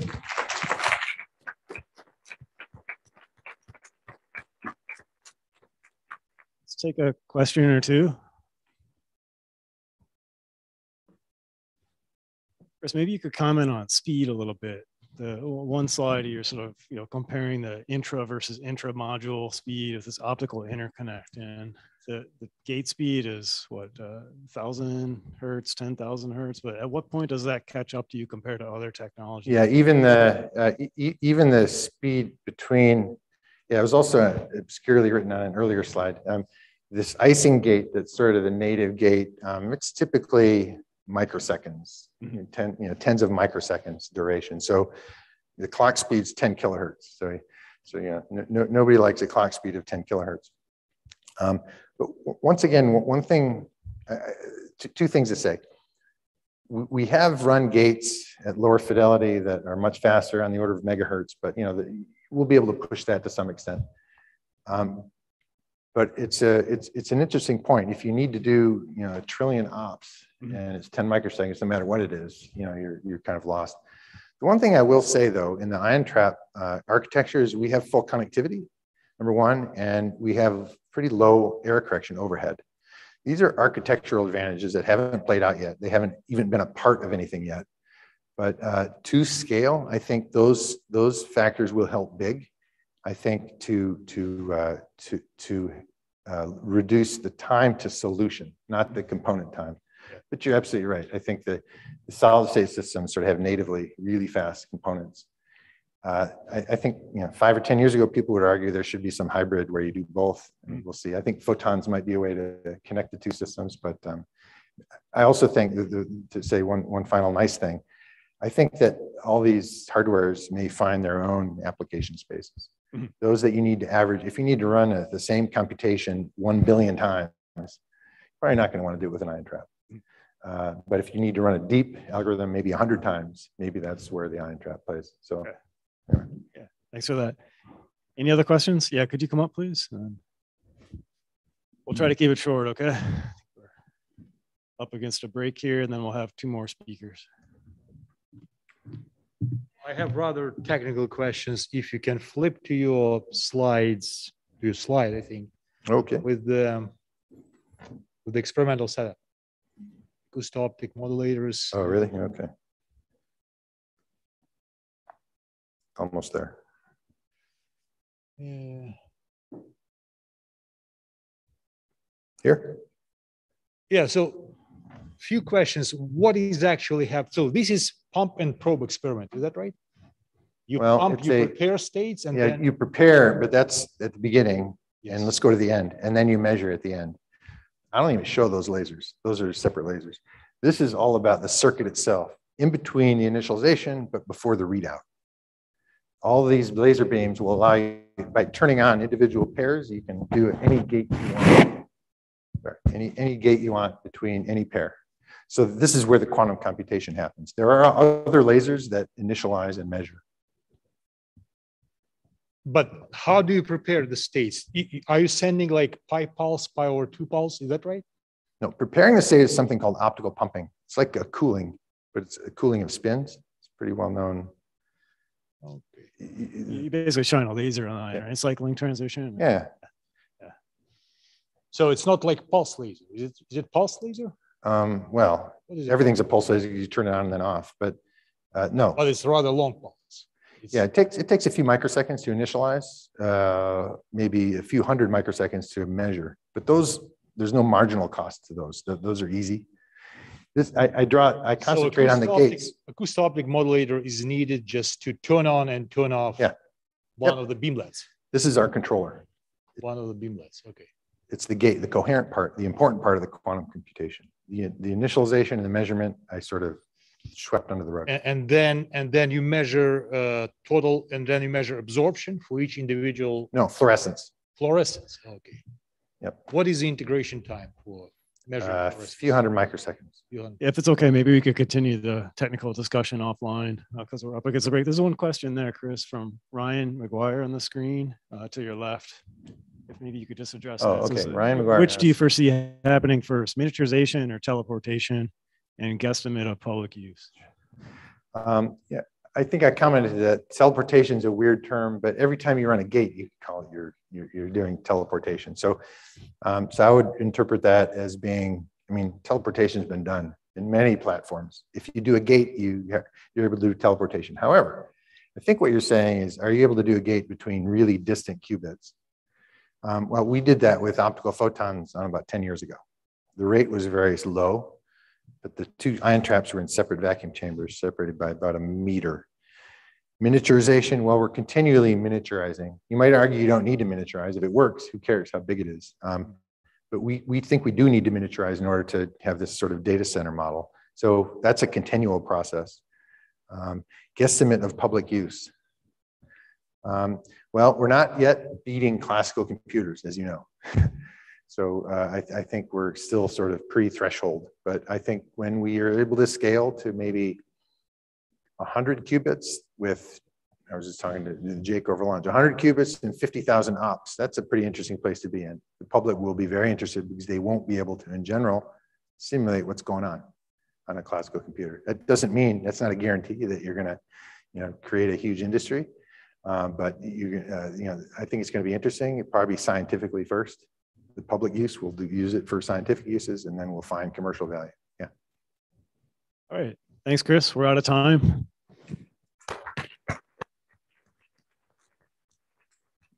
Anita, unless you stay otherwise, we'll stay on schedule. We'll come back in 5 minutes. That sound good? All right. So feel free to get up, stretch your legs, and we'll be back here 5 minutes with super.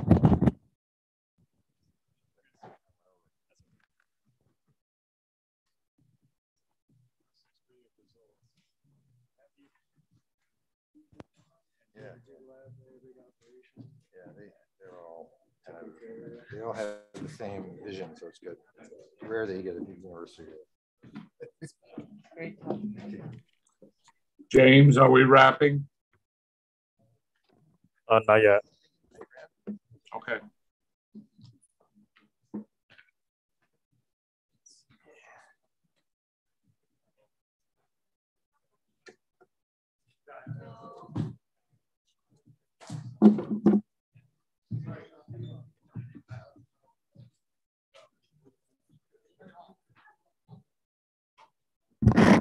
I see you're on there. I'll be back in a few minutes and we'll check everything out, okay?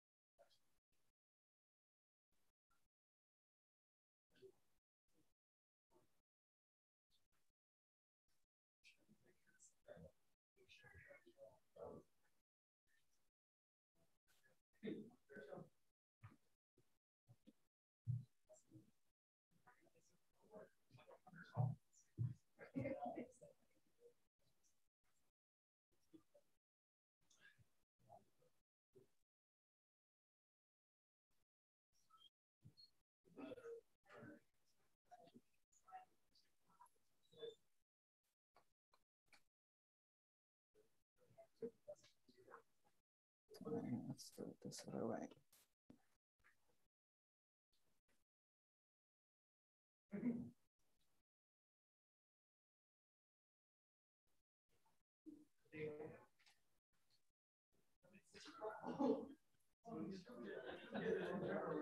All right, so let's do that.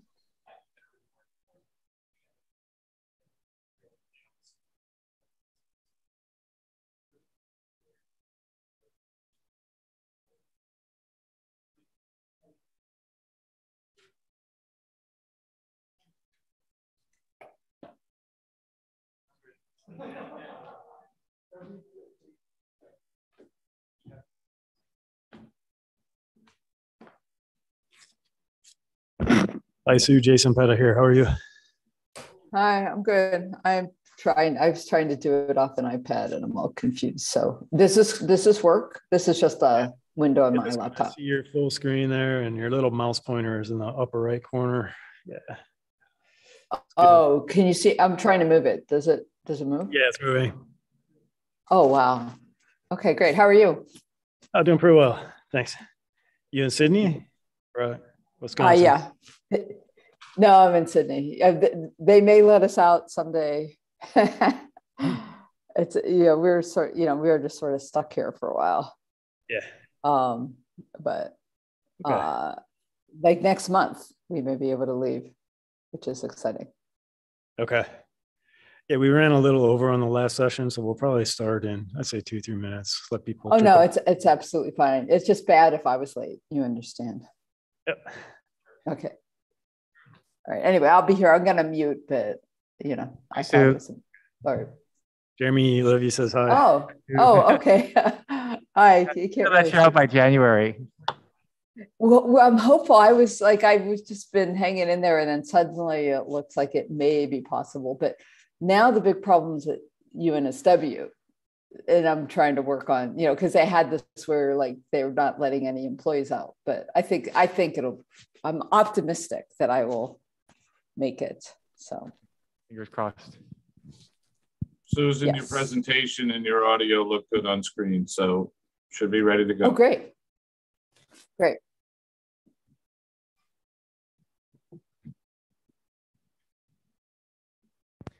Benita, did you want to introduce the session or should I get it started?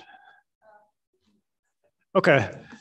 let's go ahead and restart here. It's a great pleasure to introduce Sue Coppersmith, who was at Wisconsin, is now in Sydney. It's been sort of a superposition state between the two places. I think it's collapsed, and you're now down in Australia. But Sue's been doing some great work along with the Wisconsin team on developing semiconductor quantum devices in the silicon germanium platform. Probably one of the first groups really, pushing hard on that area for a long time and making a lot of progress. But one of their big areas now, I'd say, is the development of hybrid qubits, where they try to operate in multi-electron regime and take advantage of flat bands that lend themselves to long coherence times. Another area of research, and I believe we're going to hear about today in this talk, is addressing the valley splitting problem in silicon germanium. But the bulk band structure of silicon has a six-fold valley degeneracy. It's another degree of freedom that we potentially have to worry about. And Wisconsin group has come up with some clever ideas to engineer the heterostructures and the growth profile to really push those valley splitting numbers up into a range where hopefully we won't have to worry about them much longer as a community. But Sue's been very productive over her career as a recipient of many awards, the American Academy of Arts and Sciences, American Association of Arts and Sciences, and is also a National Academy member. So let's give Sue a warm welcome. Thanks. Okay. Well, thank you. And thank you. I want to thank Vanita for organizing the conference. And it's a little early here, but it's been real, the talks, I woke up and I heard two of the talks, and it's really great to see, just all the progress that is, that's going on and continues to go on. It's just incredible. So yeah, I'm at the University of New South Wales, but all the work I'm going to tell you about today was done in collaboration with the group at University of Wisconsin-Madison. And Mark Erickson will be talking later. And so you'll get a more experiment from Mark. And but it is true. This talk is about the valley splitting problem. Oh, and I did want to say I'm one of the people who actually benefited. I don't want to say benefit, but because of the pandemic, actually, I just had to wake up early, but we were able to continue to collaborate, and I'm really fortunate and to be able to have that opportunity. And the work I'm going to tell you about was done by quite a few people, and the main people are in yellow here, and I have a few pictures of people. But then also some of the work was done in collaboration with some other groups, in particular, Giordano and Scapucci at TU Delft did some experiments that I'm going to show you some results of later.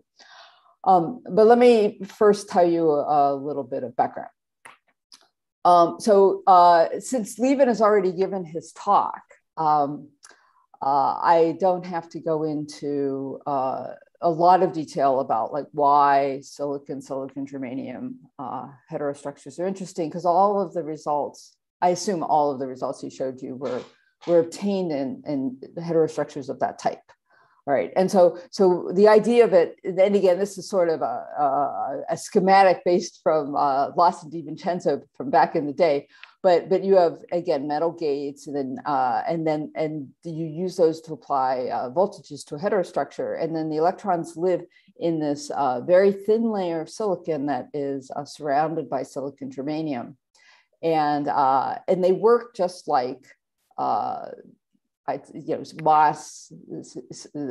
MOS transistors that are in your phone, but there's this sort of buffer layer of silicon germanium that sort of shields the electrons from bad effects of the oxide, and so that is a leading technology. And I meant to put on the slide.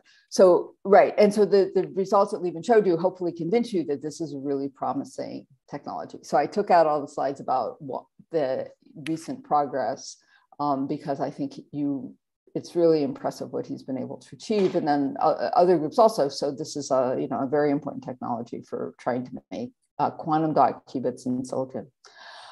So I wanted to contrast just a little bit about the silicon germanium versus the silicon.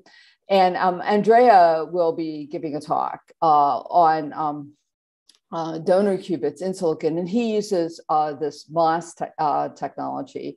But in terms of a direct comparison, it's mostly directly comparable to Andrew Zurak's work, where he makes quantum dot qubits using MOS, which is metal oxide semiconductor being silicon. And so these arrows here are the supposed to be the electrons. And the point is they live very close to the oxide interface. And in silicon germanium heterostructures, what you do is you have a layer of silicon germanium in between. And this interface between the silicon and silicon germanium is an epitaxial, very nice interface.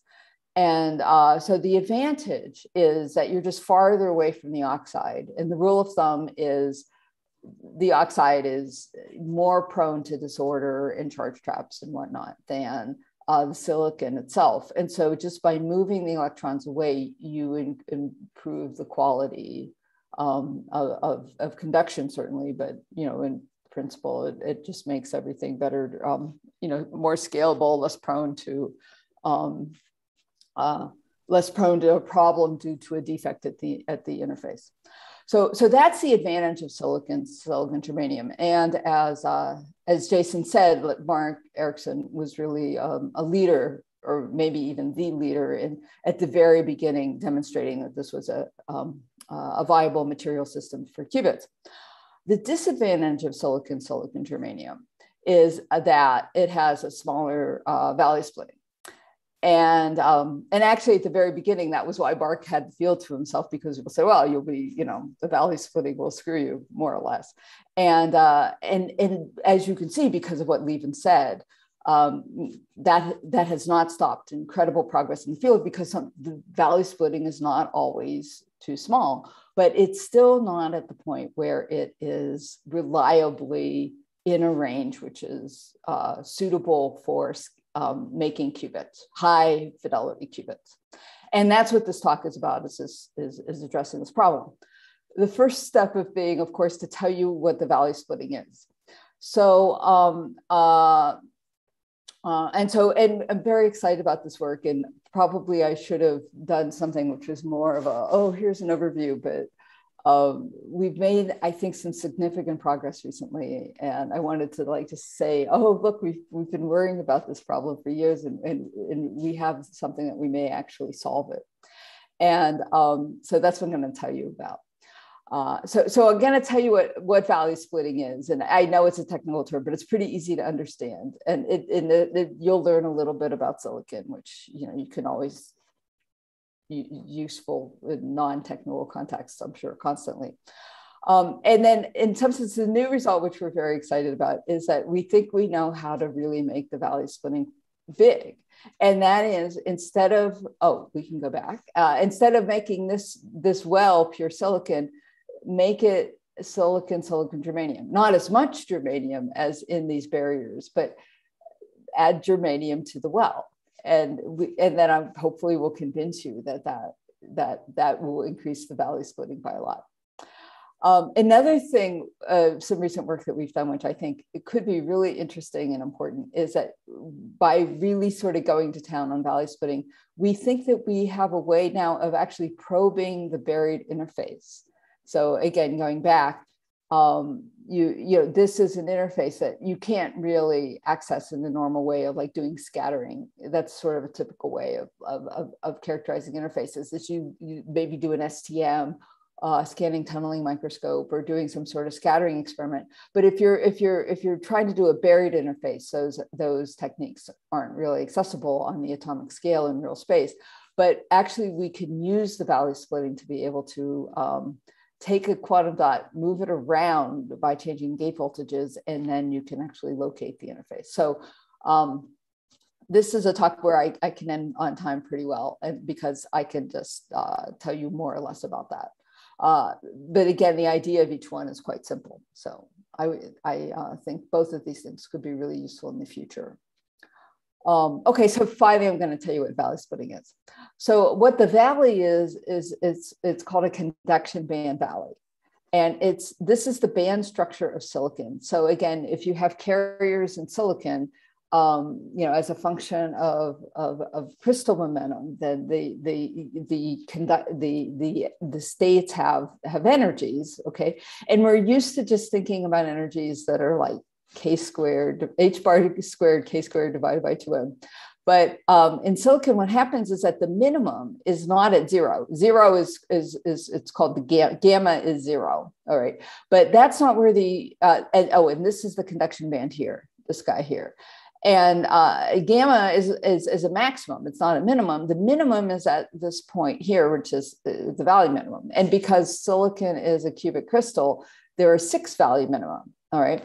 Now, in the heterostructure, it's under tensile strain and in the plane. And so it turns out that there are only 2 value minimum, but there are still 2 lowest energy states. Like, so this is the K and minus K are the 2 states where the carrier energies are minimized, and they're degenerate because of crystals, because of the crystal symmetry.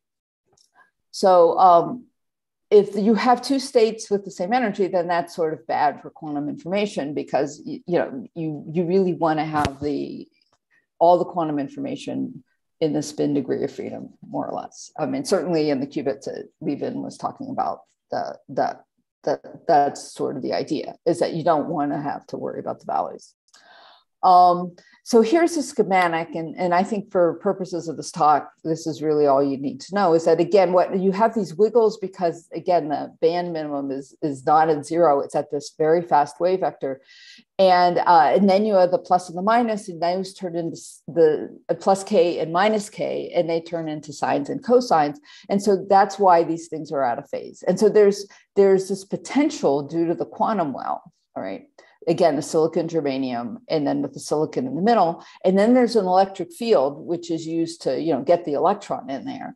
And so the wave function looks sort of like this. And there are 2 states that are out of phase. One's a sine, one's a cosine, roughly speaking. And the energy difference between those 2 states is the valley splitting, because they're 2 states because you have 2 valleys. And they're not the same, though, because you can see whether you smash, as I've drawn it, you smash this up into the interface, and sort of the wave function sort of hits the barrier at slightly different, points in the phase, points in the oscillation. And so they have different energies. That's due to the fact that the wave function is, getting pushed into the barrier. So from the confinement, you do have a valley splitting, and so therefore people have been perfectly able to make qubits, as you saw, because Lieven showed you, beautiful qubits with high yield.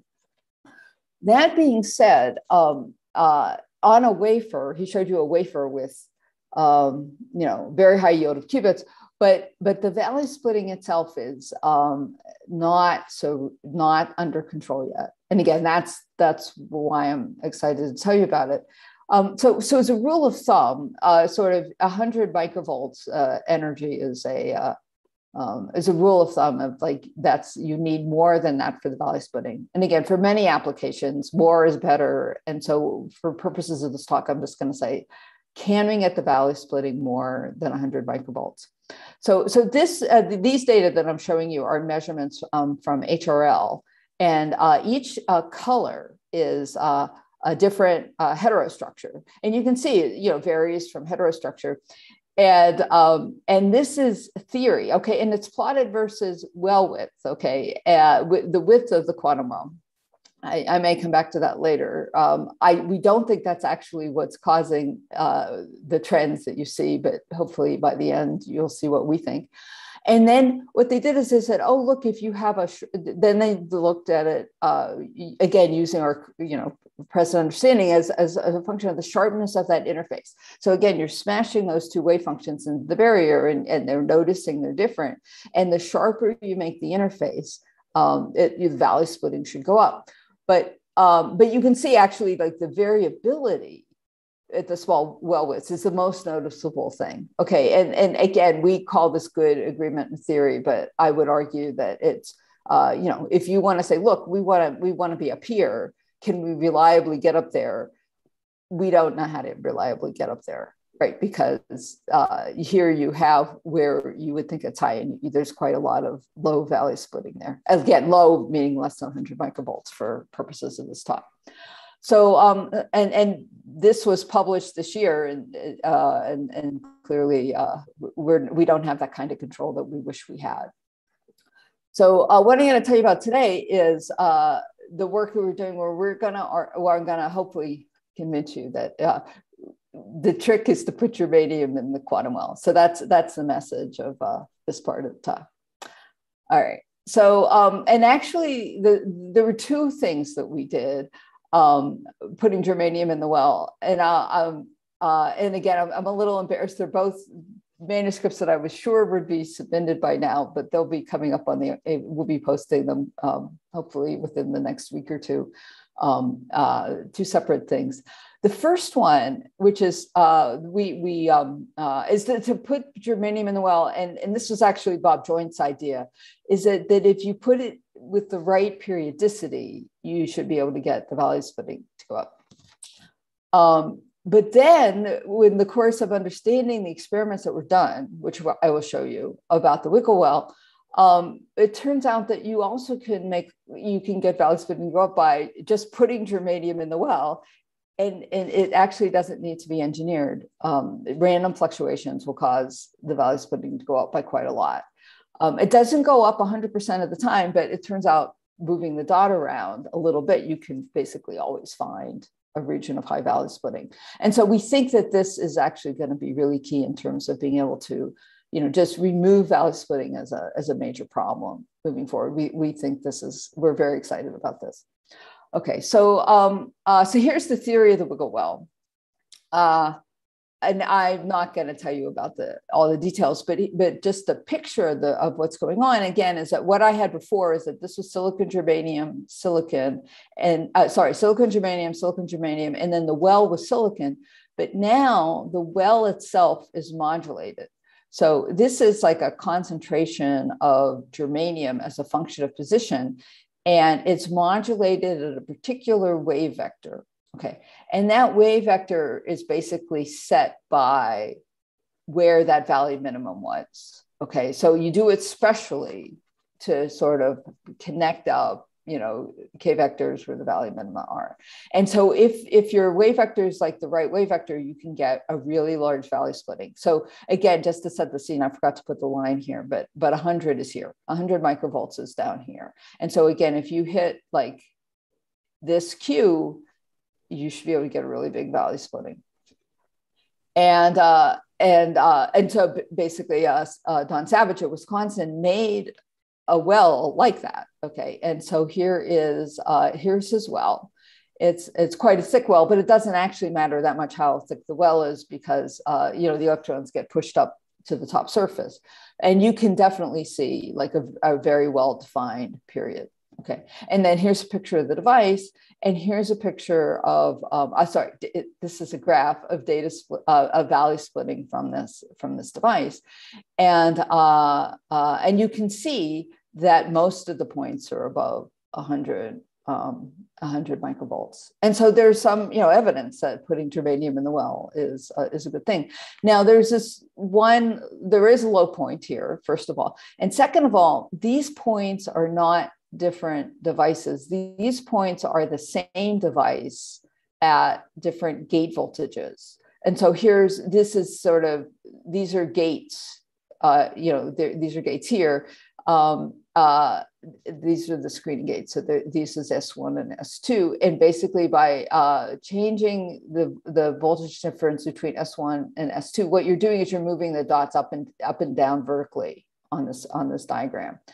And what you see is that the valley splitting depends on S1 and S2, the difference, which is sort of telling you where the dot is.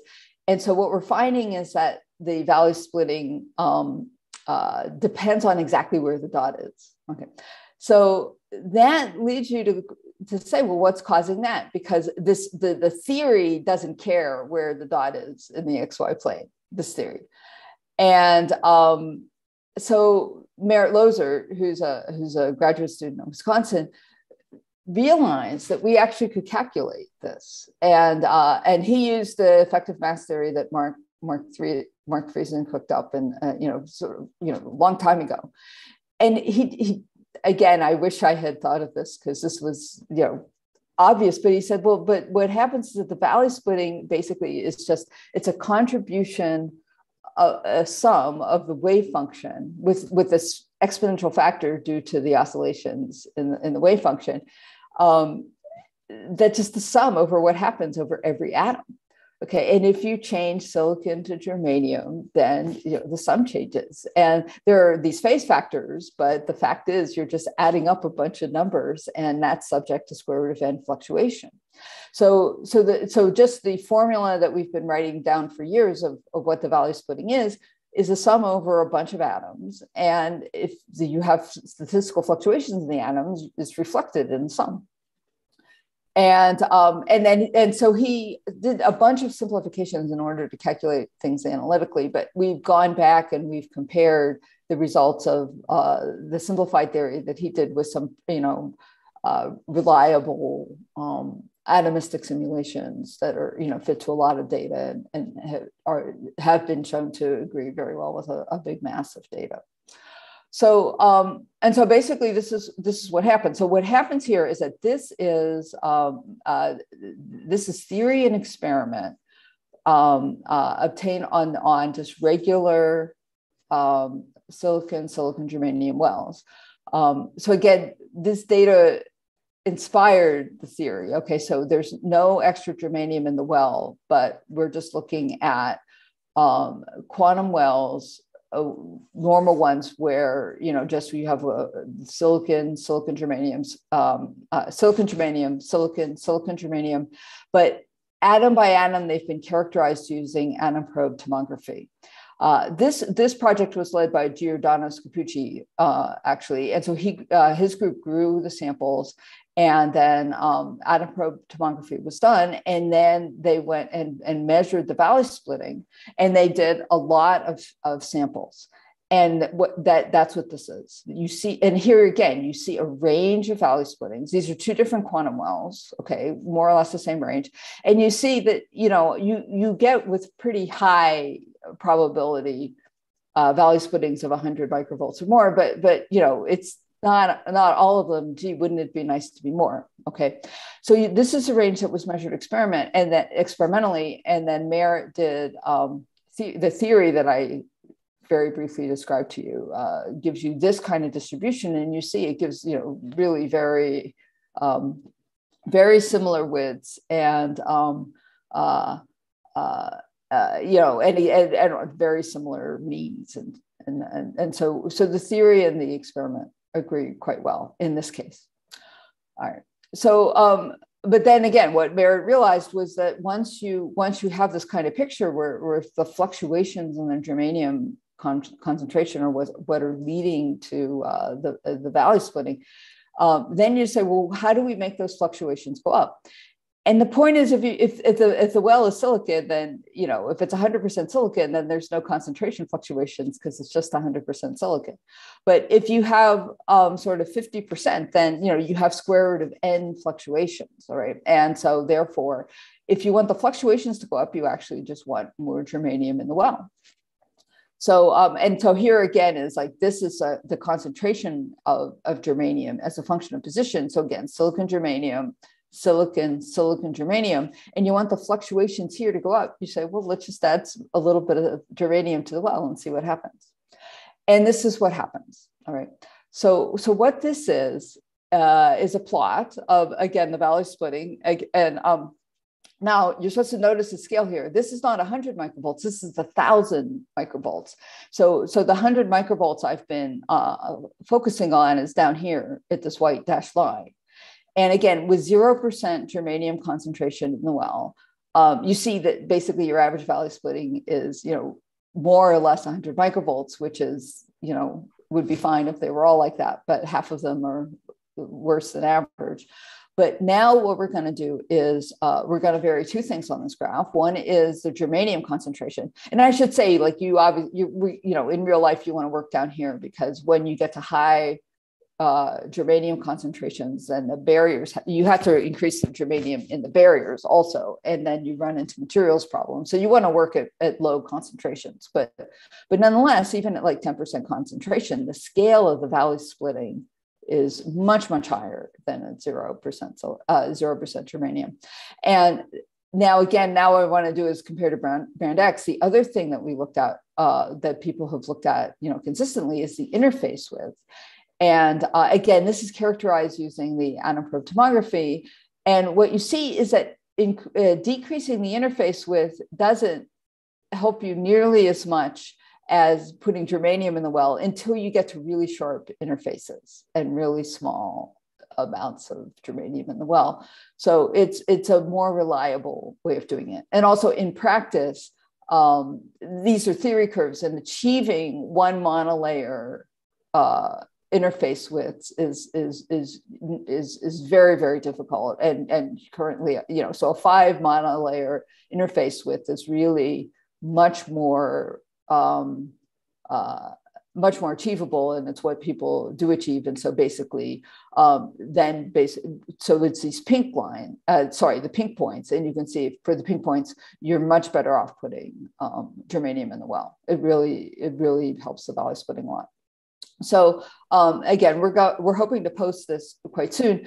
I will say that this is a theoretical prediction based on the experimental results for 0% germanium in the well, but we're very excited, and we think that, again, increasing the valley splitting scale to be this large in a reliable way, I think will just make it much more make silicon germanium much more reliable, and make scaling up even more easier than it is now, because again, we think that this may actually solve the problem. So again, the summary of the first part is add germanium to your quantum well. And again, you can't add too much, but a little helps a lot. Okay. So the second part of my talk, I'm going to talk, it followed from the same work, but it's going to address a different question. So now what I'm going to do is talk much more about using the properties of the quantum dots to figure out what's going on in the interface, and to actually be able to figure out what's happening in the growth, and if you have phase steps where they are. Sorry, I have to turn this off. Sorry. It's a junk call too. There, sorry. All right. So, okay. So what this is I'm going to talk about the difference between the valley splitting and the singlet triplet splitting. And this is something that in practice is not thought about very much. And there's good reasons for that. But we ended up thinking about it, and we think that's interesting stuff that's happening. So so first I have to tell you the difference. Okay, so basically what we have is a quantum dot. Here's a picture. And these are the single particle levels, right? And again, in our silicon dots, the lowest energy state is this valley excitation I've been talking about all this time. And so this is the ground state, and then this is that valley excited state. Okay, and that energy is, for purposes of this, with our regular silicon quantum well, this is like that 100 microvolts. But now we're going to ask a different question, which is, let's add an electron to the dot and figure out like what the energy is between the two electron states, where one of the electrons is in the ground state, but the other one is in the ground state with the opposite spin, or the same spin, but with the in the valley excited state. Okay, so if the electrons weren't interacting, these two states are exactly the same. Okay, the difference between the energy of the triplet and the singlet would just be this valley splitting. Okay, and so actually when people measure valley splitting, often they measure the singlet triplet splitting because it's easier to measure than the valley splitting in some ways. All right, however, there's an additional thing, which is that there are also Coulomb interactions between these two electrons. And so you might think that, that could be important. But it turns out that if you have a valley state, often the Coulomb interactions have very small effect. They just don't contribute very much. So when people do these measurements, they sort of tend to measure the singlet triplet splitting, and they call that the valley splitting. And in fact, all the data I showed you up till now, I mean, I was taking things from papers and people called it valley splitting, but they were actually singlet triplet splittings. And so it's sort of assuming the effects of Coulomb interactions are small. But JP Dodson actually went and checked this. And again, from the point of view of theory, which I'll show you in a minute, I mean, we said, oh, if it's a valley state, the interaction effects are small. These should be the same. But here you see that this is a valley splitting, single particle splitting is the valley splitting, and here's the singlet triplet splitting, and they're actually quite a bit different. And here's the ratio of the two, and it's a systematic variation as you go across here. And so that leads to like, well, what was wrong with what we were doing before? And can we learn something from this? And the short answer is that what in the theory that we had been doing up to then, we hadn't thought about the effects of the steps on the interface. And this ratio is actually a very sensitive measure of how far you are for the nearest interface step. So if you move your dot around, you can actually figure out where your steps are. And this is very interesting because, again, this interface is buried and all the usual ways you have of measuring properties of surfaces aren't open to you because you can't take an STM and scan it because you're scanning the top and you can't scan like an interface sits down in the middle of your sample. But by moving your dot around and measuring this ratio, you can figure out where your steps are. Oops, that didn't work. Okay, so and so basically, I want to tell you about this partly because the theory is really nice, and partly because this is a new way of being able to probe what your interface looks like. Okay, and so these are the results, and then I'm going to show you a little bit of how the theory was done, just so you get some sense of like the kind of calculations that we do. So again, if you have no interface steps, then the electron interactions do really don't affect the singlet triplet splitting. Okay, but when you do have a step, and the electrons near a step, then you get a big Coulomb effective Coulomb interactions, and that leads to this big difference. Okay, so basically, when this ratio is big, then you're near a step. Okay. And so then I'm going to tell you just a little bit about the theory we did and sort of how we can do all that in the experiment. Okay, so this step, this slide is just to try to argue why, when you do the calculation, the effects of the interactions are so small. Okay, and there's been previous work by several groups pointing this out. But this is just sort of summarizing. Okay, so this is done this was done in a case where the confinement is done, in the heterostructure itself as opposed to the electric field. But that's just because it's easier to draw. And these are the two valley states. And what you're supposed to again notice is that the envelope of these two states, the envelopes are really quite similar. Right. And since the envelopes are similar, like every time you do a Coulomb integral, the Coulomb integrals come out to be more or less the same. Right. And that's the fundamental physics underlying why the Coulomb effects are non-important when you do, pure valley states. But what happens is if you add steps, then what happens is that the wave functions distort. Okay. And the two different valleys distort in slightly different ways. And it turns out that mixes. That causes these integrals to no longer cancel in the same way. That's the simple picture. The actual theory is done using a multi-scale approach, where basically what you do is, in order to put the atomistic configuration of the quantum well in, we actually do a tight binding model with individual atoms, and then the interface is just put in by, just making. We actually make sort of average atoms. So we have a silicon germanium atom, and then we have a silicon atom. Okay, but with this very well-defined step, but that is put in quite easily using, in the tight binding model. And then we just do a bunch of configurations of putting in with, very similar, so you can just put in, you can put in your interface step in this sort of very sort of deterministic way. Okay, and then what you do is you just solve for the single particle eigenstates of that Hamiltonian, and then do what's called full configuration interaction calculation, where you take that basis and then put in the electron-electron interactions and calculate all the integrals between all of the single particle basis states that you made Slater determinants of. Okay, so, and then you go to convergence. And so these calculations are converged. So basically you did tight binding, you found a bunch of single particle levels, you made Slater determinants, and then you just did the Coulomb interactions until it converged. All right, that's what the calculation is.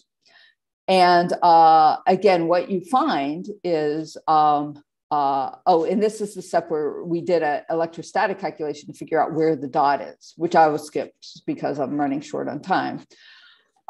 Anyway, and so this is the calculation. It's quite involved, but again, it's a well-defined technique and that you can implement. And then you can find the eigenstates. Okay, so here you are where you're not very close to a step. And these are the two states. This is the ground state and the lowest valley excited state. Okay, so you're not near a step, so they look quite similar. The orbital state is quite different. And so you could see, you do the Coulomb integrals with this guy, you'll get big interaction effects. But when you do Coulomb interactions with this guy, you get small effects between the singlet and the triplet made out of this guy. And that's what you see. Okay, so here with no steps, the singlet and the triplet, the valley triplet, are very similar. These are charge densities. They look very similar. Whereas the orbital triplet's quite different. But when you're near the step, then you get this mixing. And then what this is a characterization of the how much of the different single particle states are in that two particle wave function. And the fact that this guy is green is telling you that it's quite a bit different than this guy, which is blue. Okay. So, and so basically that's how we can figure out where the step is. And so basically from the, this guy is where the dot is, and then this is the ratio. And then we actually can figure out like where the step is. And by putting the step here, we can make the from the electrostatic calculations and the measurements of this ratio, we can figure out that we move the dot basically almost all the way between two steps. Oh, and I forgot to say, the precision with which you can do this is just a few nanometers. And so we think moving forward, this is going to be really interesting because now we have a way of addressing how good our interfaces are. Interface steps are bad from the point of view of valley splitting. They make the valley splitting go down. And so now we can grow, we can figure out how far apart our steps are, and we can fix our growth to reduce the number of interface steps. So those were the points I wanted to make. So first, I wanted to say that the quantum dot qubits are promising, and there I'm just basically saying, well, Lieven's hopefully just completely convinced you that silicon germanium heterostructures can host high quality qubits in a potentially scalable architecture. Increasing in terms of the work that we did that I showed you, again, that we think we have a new method that is quite implementable for increasing the valley splitting, and by putting germanium in the well, and so we're very excited to see if that is borne out by experiment.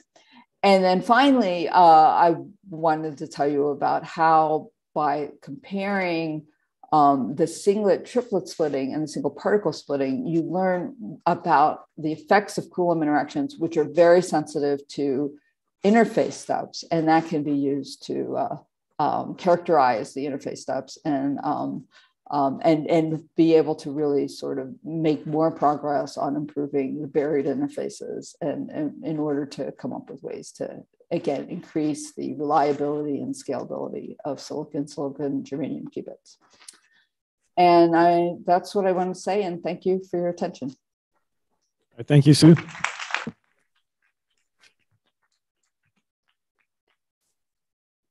We have time for a couple questions. All right, Sue, Jeremy's going to step up to the microphone here and has one for you. Okay. All right. Hi, Sue. Thanks. Wonderful talk. Really encouraging results.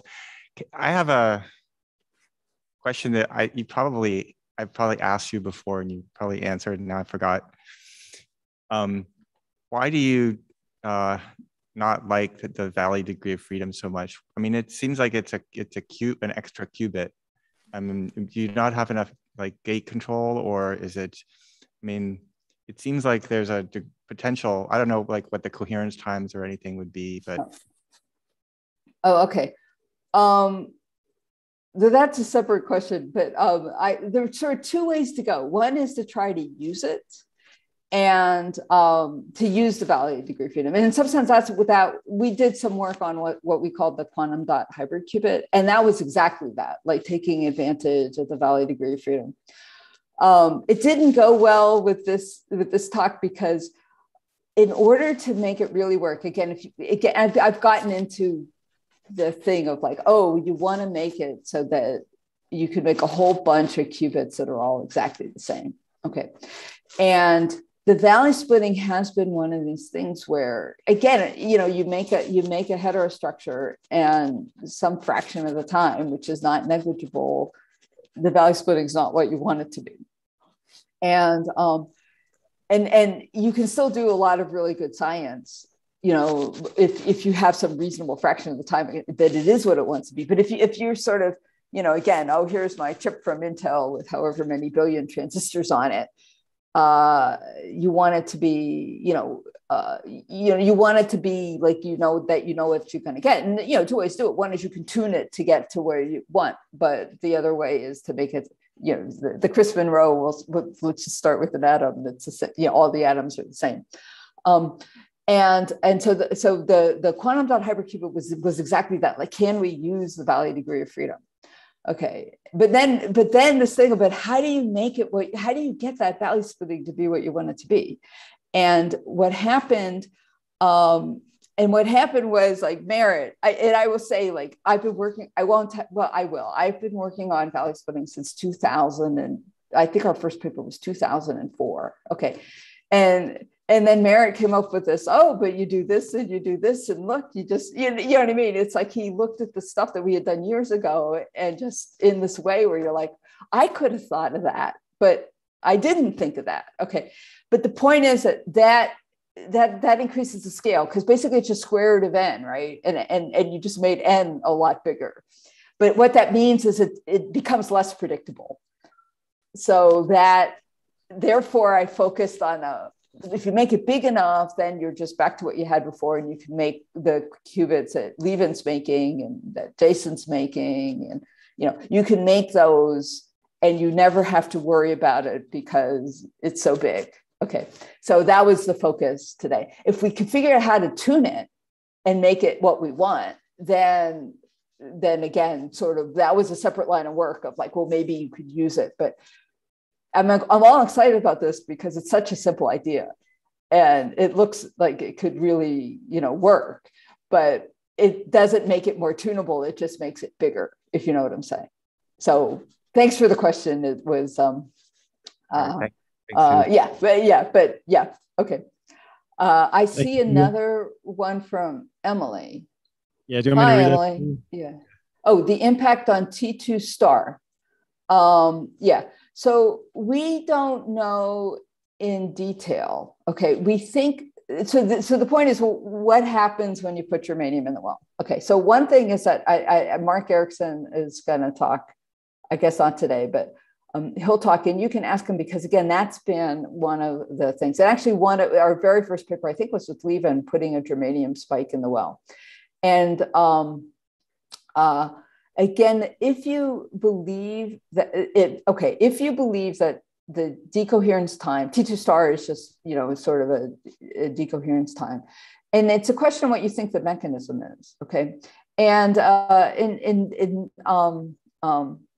silicon qubits, if you're not an isotopically purified silicon, then you have to worry about the nuclear spins, and that will change, okay?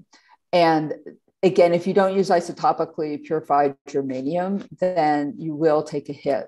But again, that's just a detail at some level of using isotopically purified germanium. So then you're worried about the charge noise, which again, Lieven brought up. And there, again, because germanium and silicon are sort of electrically so similar, they're just like one level down on the periodic table. There's sort of, and it's a epitaxial growth. You know, you put the atoms in and everything's epitaxial, and you're not introducing defects, when you have a really high end growth process. We think it shouldn't be deleterious to the charge noise. Okay, that being said, you have to do the experiment. And Mark Erickson has been doing experiments along those lines. And in fact, the Wigglewell experiment was like that. So certainly you can make quantum dots and they seem fine. I don't know if he's made qubits, but I'll say you can ask him when he talks. How's that? Or ask him in the break. But again, from the theory point of view, it should be fine. Okay, but the answer to your question of, do we know that it's fine? Until you do it, you don't know that it's fine. I'm sure as anyone who's talked to a theorist knows that. All right, thanks for that, Sue. We're out of time. Thank you for joining us, and let's all applaud Sue and thank you for the nice results.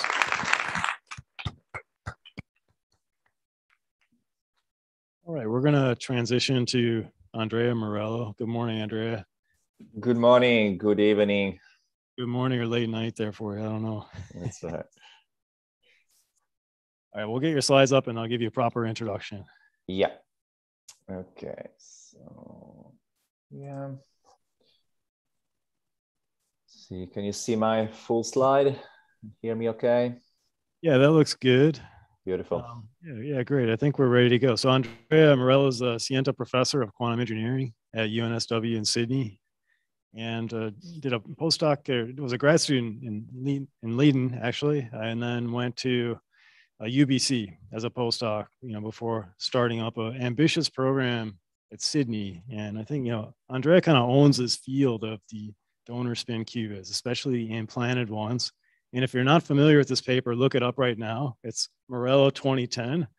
It's the first demonstration of, single shot readout of the electronic spin state of a donor-bound electron in silicon. A really fantastic result that built on the Elzerman experiment demonstrating single spin readout in gallium arsenide 5 or 6 years earlier. And then, there's a nice cascade of following results from Andrea's group, papers by Pla that you should be aware of demonstrating nuclear spin readout.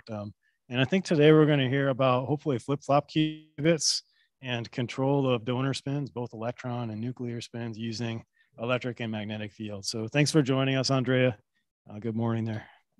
Thank you for the introduction, Jason. It's really a pleasure to have the opportunity to tell you about the latest things that have been happening in my lab. I'm going to give you a bit of an overview of what's going on, what we've done, and where we're going. And so I tried to find a title that more or less captures a bit of the variety of what you will hear about. And so you'll hear about the latest results on donor spin qubits using magnetic fields to control them, which is the standard way, but also a couple of new directions where we use electric fields to control the spins, which is a little more unusual, but as I'm sure most of you will appreciate, is actually a very interesting capability when you want to build something that can be easily integrated on a chip and scaled up. So I'm going to start with the slides move, there's always a little lag. Okay, with a little overview of the donor qubits in silicon. Actually, Jason has already done it in his own introduction to some extent. So from the point of view of really getting experiments working, things started to look bright in 2010 when we were finally able to see individual electron spins of single donors in silicon in single shot. And then from there, of course, once you've actually achieved spin readout, then doing coherent control of the spins of natural quantum systems like atoms, which is what donors in silicon are, is not that hard. This was in 2012, it was actually the first spin qubit in silicon. You see the little Rabi oscillation there at the bottom. It's a Rabi oscillation. It's not the greatest one you've seen. It gets much better when you look at the nuclear spin qubit. The nucleus is a far more coherent system than the electron, and it can be operated using nuclear magnetic resonance and then read out using the electron as an ancilla qubit for the readout using essentially an electron nuclear CNOT gate. And then things really started looking bright for us in 2014 when we moved from natural silicon, which is the material that was used for the 2012 and 2013 papers, and we moved to isotopically enriched silicon-28, which was and still is given to us by our colleague and friend Koei Ito in Japan.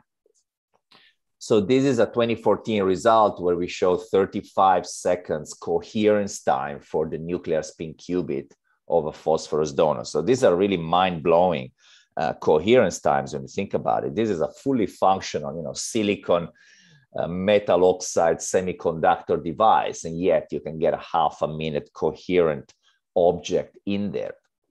And then from there, really things become easy, right? Once you have this kind of coherence time, this control, you don't need to rush making fast gates.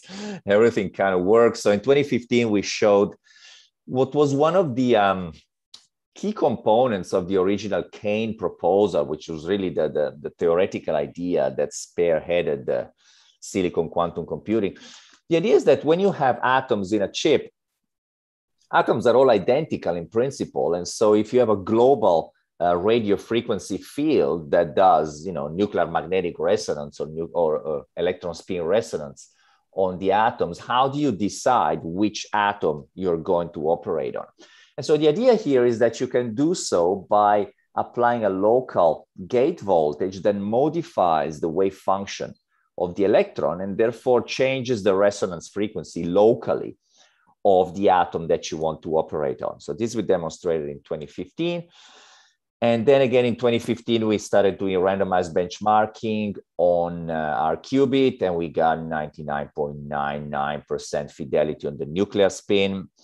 And then a little bit later, we showed 99.94% fidelity on the electron spin using gate set tomography. We also were able, of course, to entangle the electron and the nucleus, make really high quality Bell state. That still is the highest Bell violation in silicon. And then since then, of course, the effort was, okay, we've got these beautiful single atom qubits that are highly coherent. They've got an electron and a nuclear spin, but how do we actually scale them up? So that has been a bit of a slow process at the start, but as I will show you today, we are really accelerating this process.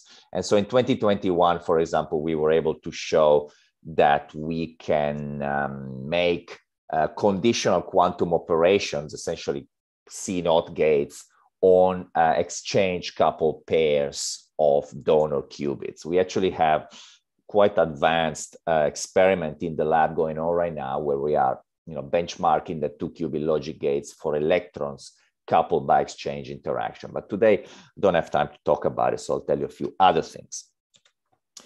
Anyway, just as a basis for what we're going to do, basically the structure is this silicon chip with about a micron thick epi layer of enriched silicon-28 so that there is only an 800 parts per million residual fraction of silicon-29. So it gives us this super long coherence time, high fidelity single qubit operation. It's a really, really pleasant platform to work on. Also, just for those of you maybe not terribly familiar with silicon, you've heard Sue talking about valley splitting, which is a key aspect of the physics of quantum dots. in the donors, valley splitting is not an issue. The valley split, the valley orbit splitting of a donor is 11 milli-electron volts. It's huge. It's hundreds of Kelvin. That's because of the very tight confining potential. So the valley degree of freedom, for all intents and purposes, doesn't matter here. So we fabricate these devices. What's nice about them, in my opinion, is that they're really made with the same fabrication pathway that is compatible with classical silicon electronic devices, right? So this is just metal, silicon oxide, and aluminum gates on top. There is nothing particularly fancy here. And the atom, and then we have this microwave antenna terminated by a short circuit that delivers oscillating magnetic fields for both the electron and the nuclear spin. The atoms are introduced by ion implantation, which again is the same technique that is used in classical silicon nanoelectronics. And so there is a pathway to compatibility with industry standards. I just want to say a quick word about the ion implantation part. So everything I will show you today was done implanting atoms in a let's call it non-deterministic way. So we normally open a 100 by 100 nanometer window in a PMMA mask, and we sprinkle a few donors in that region. And then by massaging the gate potential, we can single out a particular donor that we want to operate on. And this works very well, and there's no issue with that.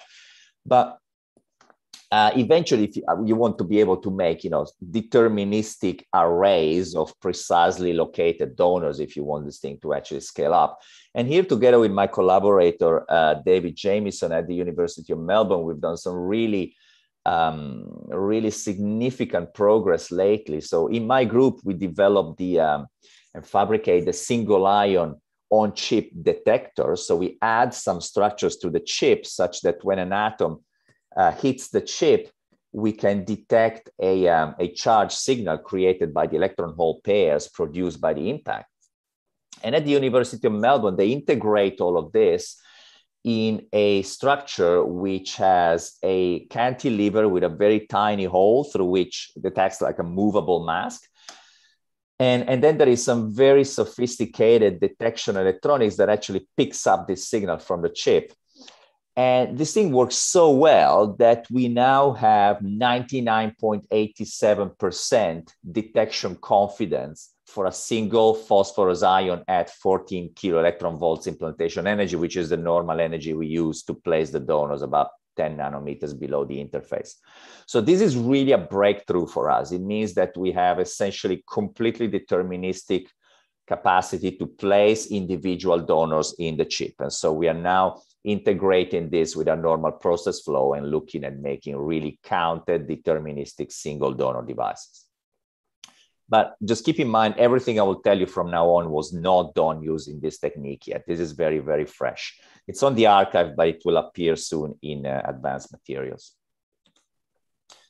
Okay, so let me show you what is essentially the state of the art in this platform at the moment. So it's geometric 2-qubit gates for nuclear spin qubits. So at the beginning, the nuclear spin qubits are, the most high fidelity and long coherence qubits, but there's always this lingering doubt in the mind of anyone who operates in this field is that, okay, but how do you actually scale them up? How do you make them interact with each other? Because of course, they're very isolated from the environment and they don't talk to each other very much. So the structure we use, this is the common structure we've been using for all multi-qubit gate operations in the last couple of years, including for electrons, is the same one you've seen before. So we've got this big microwave antenna. We got 4 gates to control the donor potential, and we got a single electron transistor for spin-dependent tunneling charge readout. In this particular batch of devices, because we were looking for closely spaced donors so that they would have a significant exchange interaction, we ramped up the dose of the implantation and designed it in such a way that the typical distance between the donors would be around 8-10 nanometers. Okay? And so we measured a number of devices from this batch, and they're all very interesting. But I want to focus on this one. What you see here is the electron spin resonance spectrum. So you see the frequencies at which the electron spin responds. And there's 4 of them. Right? So 4 of them means that there are 2 nuclear spins determining the resonance of that electron. If you had a single donor, there would be 2 frequencies depending on the orientation of the nucleus. Here you have 4, so there's 2 nuclei. And you can independently confirm that. You can actually remove the electron. Actually, no, so with the electron in place, you can do nuclear magnetic resonance and see at what frequency the nucleus responds, and see there's actually 2 of them. So this is a system of 2 nuclear spins sharing the same electron. Okay, so it's a 3-qubit system. There's 2 nuclei, 1 electron. It's an 8-level system, and because the electron-nuclear couplings are different, you see the hyperfine to nucleus number 1 is 95 megahertz, and to nucleus number 2 is 9 megahertz. All the frequencies are completely well separated, so we have full control of this 8-dimensional Hilbert space with very high fidelity. There is no crosstalk. There is no, proximity of the control frequencies. So this is a nice artist impression of what the device looks like. So you see this wave function that overlaps 2 donors, but is much more concentrated on one of the 2. We have done some effective mass sort of wave function calculations, including electric fields, to try and find what is the distance between the donors and the electric field that will match the hyperfine couplings that we see. And essentially the only way to make it work, which makes sense, is to imagine that these 2 donors are about 6.5 nanometers apart, and there's a field of 2 megavolts per meter, which is what you typically find in this structure.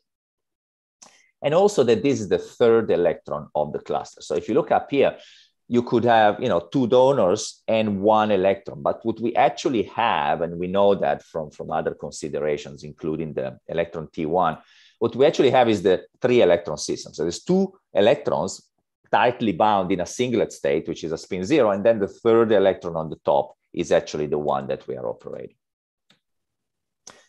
All right, now what do we do with this system?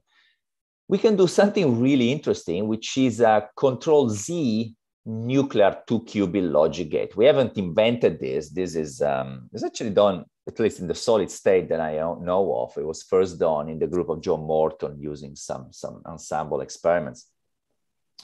The idea is very simple. You have basically a native Toffoli gate here, right? So you have a qubit whose resonance frequency depends on the state of 2 other qubits. So if you do a pi pulse on that qubit, that's a Toffoli gate. If you do a 2 pi pulse on that qubit, you impart a geometric phase and a Aronoff-Anandan phase to the branch of the 2 qubits that control the electron. And so, for example, in this example here, if I do a 2 pi rotation on the electron conditional on both nuclei being in the spin down state, I get this control Z matrix, which is a nuclear 2-qubit gate. It's super simple. It's 1 pulse on the electron. And then, of course, you can sandwich it between pi over 2 pulses, and that gives you C0 gate.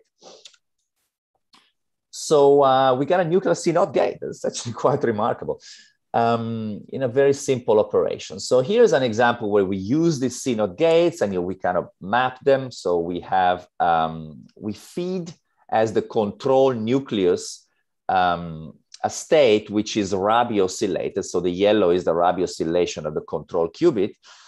And then we look, then we apply this C0 gate for the nuclei, and we look at the output on the target nucleus, and you see that the target nucleus oscillates with the exact opposite phase as the control, as you would expect. You can change the conditioning, so what kind of ESR line you do the 2-qubit operation on. So you do the 2 pi pulse on. And so with that, you get the 0 C0 gate, which is the one where you flip the target conditional on the control being in the 0 state. And now you see that the target and the control Rabi oscillate in phase. If you stop halfway, so if you feed into the control input a qubit that is in a superposition state, you get a Bell state, maximally entangled Bell state.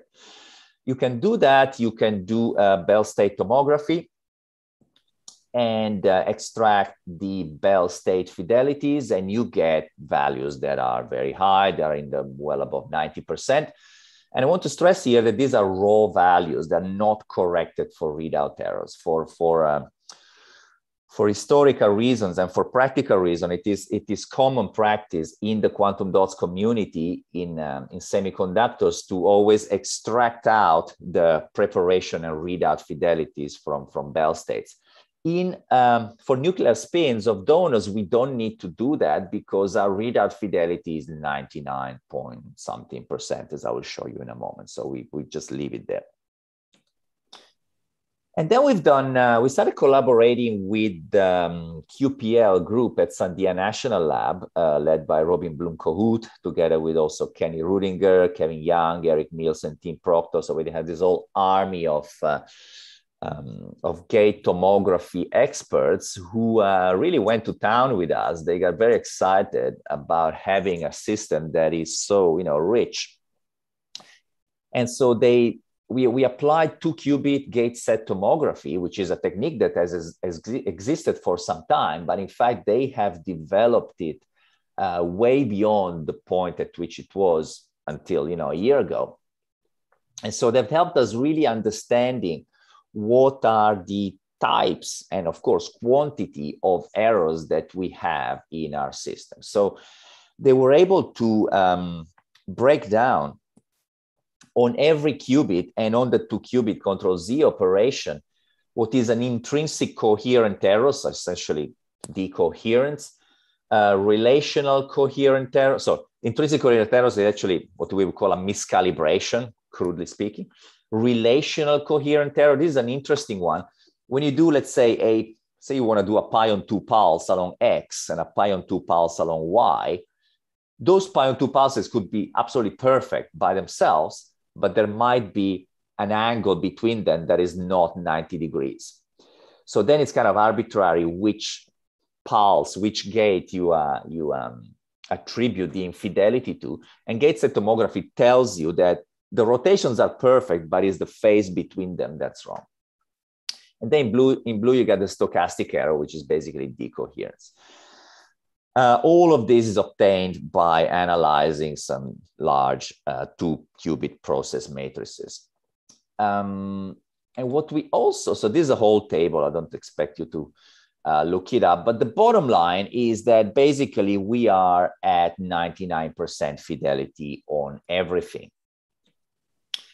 So this is the beautiful diagram of relational errors. So for the individual single qubit gates and for the 2-qubit control Z gate, we can tell what is the relation between the gates in terms of how much of an error can be shuffled between the two. Now, the spam errors, I was mentioning before, we don't need to extract the readout errors from our Bell state tomographies or other stuff, because effectively our state preparation measurement fidelity is 99% here, which is really quite peculiar. The reason why, by the way, I haven't had time to explain it, but that's because nuclear spin qubits can be read out in a quantum non-demolition mode. So they're read out via the electron, but in a repetitive way. So we typically do 30 shots on each nucleus. And so that really shrinks down your initial intrinsic readout error, which can be as high as 20%.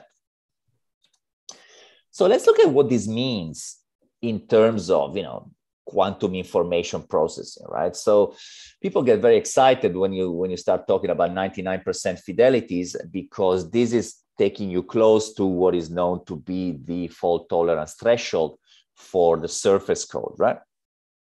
And so if you actually, and I want to mention here, I know that Lieven spoke before me while I was still in bed.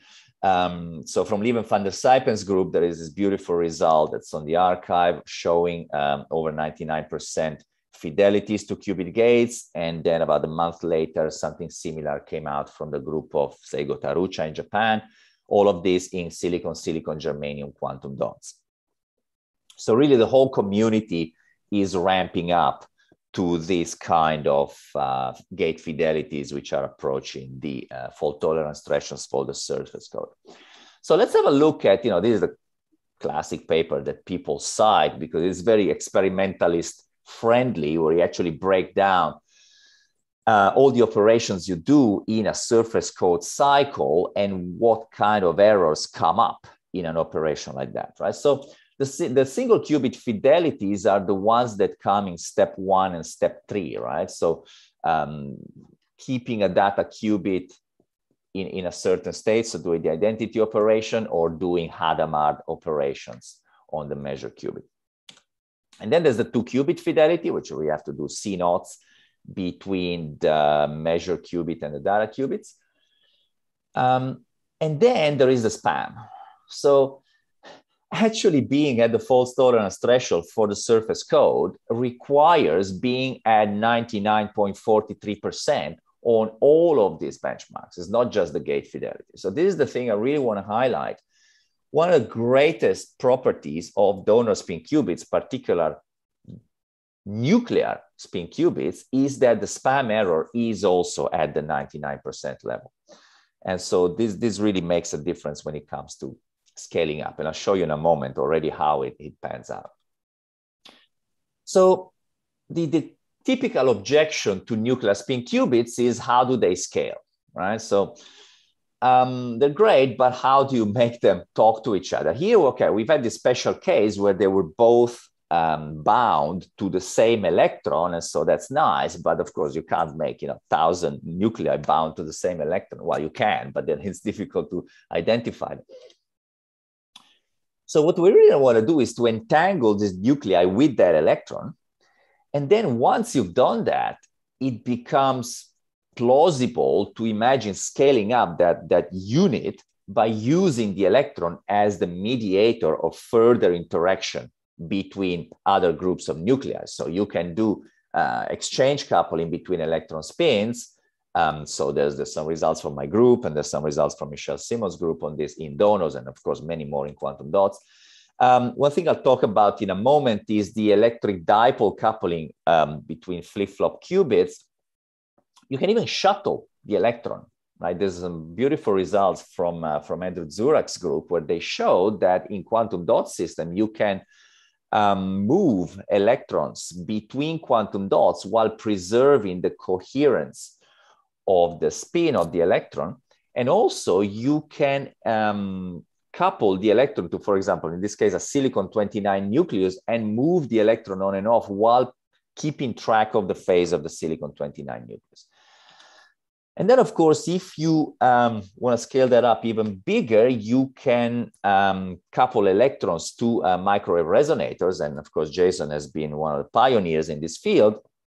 And so you can envisage using microwave photons as extended buses to connect electrons at various distances. And in fact, Jason's group himself, they have this beautiful paper that came out recently where they show how to, for example, measure nuclear spins via a cavity field. So all of this opens up a whole range of possibilities once you have the nuclei entangled with the electrons. So let's try and do that.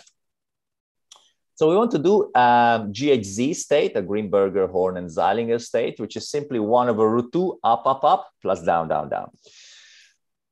The sequence to do that is really simple because we have a native Toffoli gate. As I said, you basically have every qubit has a resonance that depends on the state of the other two. So you just feed them to this circuit, and then you can reverse the evolution. So you do this 3 pulses, you get a GHZ state, and you can see, you can measure the populations at every step. So you see it's now 1/2, 1/2. And then you can reverse it, and you get about 90% return probability. Again, including spam errors without taking anything out. This is all very nice, but this doesn't prove that you actually have entanglement, right? You need to see the off-diagonal elements of the density matrix for that. And so for this, we use a method that is called parity scan in trapped ions. It's used also in superconductors. I discovered recently there's some work from IBM where they do essentially the same thing to benchmark GHZ states. For us, this is important because it's a heterogeneous quantum processor. So we have two qubits, the nuclei, that are long coherence time, but also slow operations. And then a third qubit, which has fast operation, but shorter coherence time. So if you do the sort of standard state tomography, by the time you do the rotations on the nuclei, your electron starts to dephase. And so it gives you an artificially suppressed fidelity of the state. Whereas what you do here is that you reverse the GHZ state using pulses that have a phase accumulation. And so your return probability oscillates. And when you fit that oscillation, you get the off-diagonal elements of the density matrix. The nice thing about the GHZ state is that you don't need to get the full density matrix to see with what fidelity you created it, because when you do, the fidelity product, basically the GHZ state, the ideal state, has got non-zero elements only at the four corners. So those are the only ones that count in the end. So here we got 92.5% fidelity of the GHZ state, 3-qubit entangled state, as usual, including spam errors. In silicon germanium quantum dots, the Tarucha group showed an 88% GHZ state fidelity, which looks superficially similar, but that was done after removing the spam errors. If you actually look in the method section of the paper, you'll find that when without removing spam, the fidelity is 45.8%. So this really is an alarm bell, right? So it's nice to remove spam errors, but already once you get to 3 qubits, the errors really pile up, and eventually you're left with almost nothing to grasp. Okay, so this is all I wanted to say about standard magnetic resonance control of qubits. I want to say a few words about electrical control of qubits. So, there is this idea that we published in 2017, and we now have experimentally demonstrated, is the electron nuclear flip-flop qubit. So the idea here is the following. A single phosphorus donor has 4 states, right? So it's a 2-qubit system, an electron and a nucleus. And so normally you would, let's say, if you want to operate just the electron by itself, you fix the nucleus in a certain orientation, and then you just operate the electron there. So you pick 2 states like this, or you can pick 2 states like that if you want the nucleus.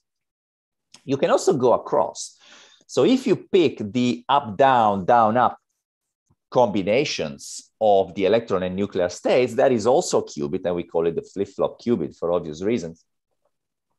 You cannot do magnetic resonance to control this qubit because the delta M is 0, so there's no matrix element of a magnetic field between those states.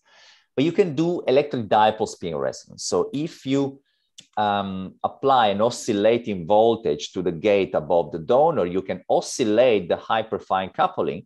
And this appears as a sigma X term in the truncated spin Hamiltonian of the flip-flop qubits on the flip-flop qubit Bloch sphere. And so this electrical control by modulating the isotropic component of the hyperfine interaction gives you coherent control of the flip-flop states. The device is more or less the same as usual, except we also now have an electric high-frequency antenna. So there's a coplanar waveguide terminated by a short circuit for magnetic control. That's the one on the left. And another coplanar waveguide terminated by an open circuit for electrical control, which is the one we use to control the flip-flop qubit. This is more or less what the device looks like from above. And again, this was done on a chip that was implanted with a fairly high dose of phosphorus. And so you see all those cuts in the stability diagram constitutes charge transitions of different donors. So we operated on this one. But the thing I want you to keep in mind is that because of all those other donors in the vicinity, we had a fairly limited gate range where we could pulse our gates. And so we were not able to pull the electron all the way up to the interface and give it a really big electric dipole. We had to work on a fairly small range.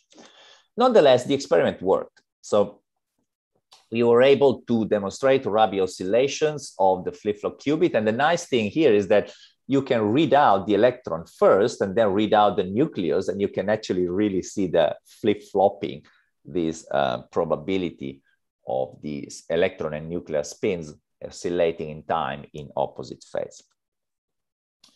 The Rabi frequency is about 100 kilohertz, not that great because, as I said, the electric dipole is small. We cannot pulse the gates further enough to pull out the electron and give it a big electric dipole, but this can be resolved using the counted single ion implantation that we now have the capability to put into place. Still, this is already 5 times faster than the fastest NMR we've ever done, if you look at it from the nuclear spin point of view. There's a nice little Rabi chevron. So we've done gate set tomography here, and the fidelities are around 98% on this device because the gates are slow, essentially. Also keep in mind that gate set tomography assumes that your system is Markovian, and it sort of puts up a flag when it notices that it's not, and this system is non-Markovian. As we all know, in semiconductor qubits, there is 1/f noise and nuclear spin noise that can affect your operation. Okay, now still on the topic of electrical control, this was a completely unexpected result. So in the flip-flop qubit, the electrical control is brought about by electrically modulating the electron wave function, which is something that makes sense, right? You're modulating a charge. For nuclear qubits, this is, well, it was a complete surprise to us. We started working on donors other than phosphorus a couple of years ago. So we started working on antimony for reasons that have nothing to, well, very little to do with quantum computation. I have an ongoing project on looking at quantum chaos in high-spin nuclei. I find it really fascinating. And so for that, you need a nucleus that has a nuclear quadrupole moment. So phosphorus won't do it because it's a spin 1/2. But if you go down the periodic table, every other group 5 donor in silicon actually has a quadrupole moment, and antimony 123 is the biggest one. It has a spin 7/2, and it's a very nice donor to use with. So we started making devices with antimony 123. And what we found was something fascinating. We found something that we did expect. We found a quadrupole split nuclear spin resonance spectra.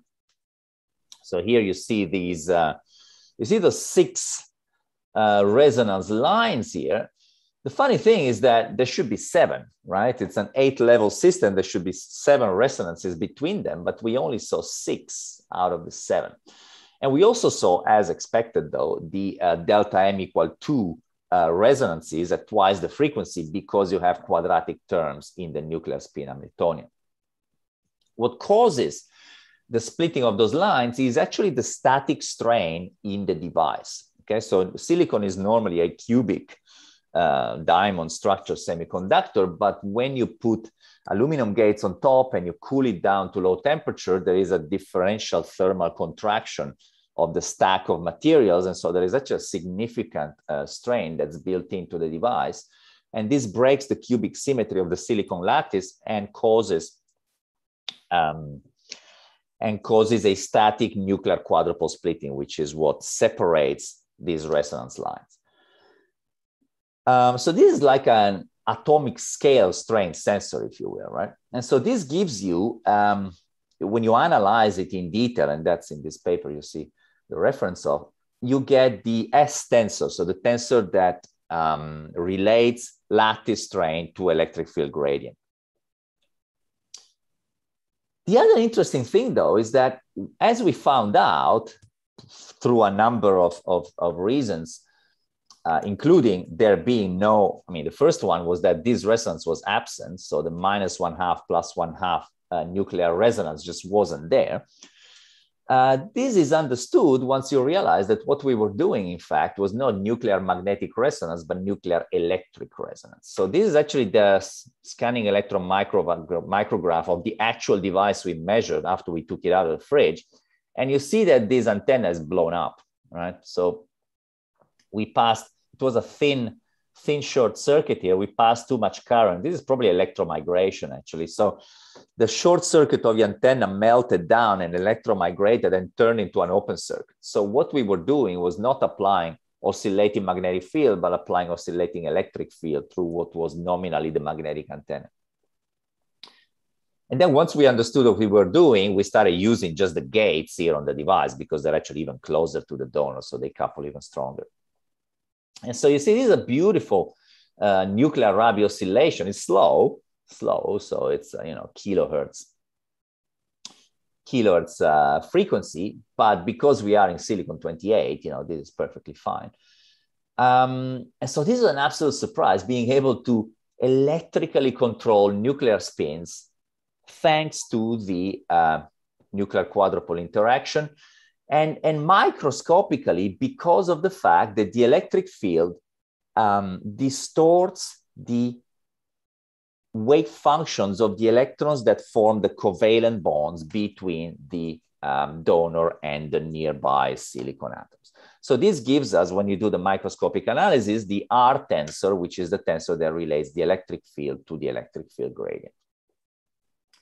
And this is a little sort of artist video when we did the media splash on this paper to show kind of how really microscopically the electrical drive works, right? So the electric field modulates the bonds, which then themselves modulate the electric field gradient at the nucleus, which is how you get the electrical drive.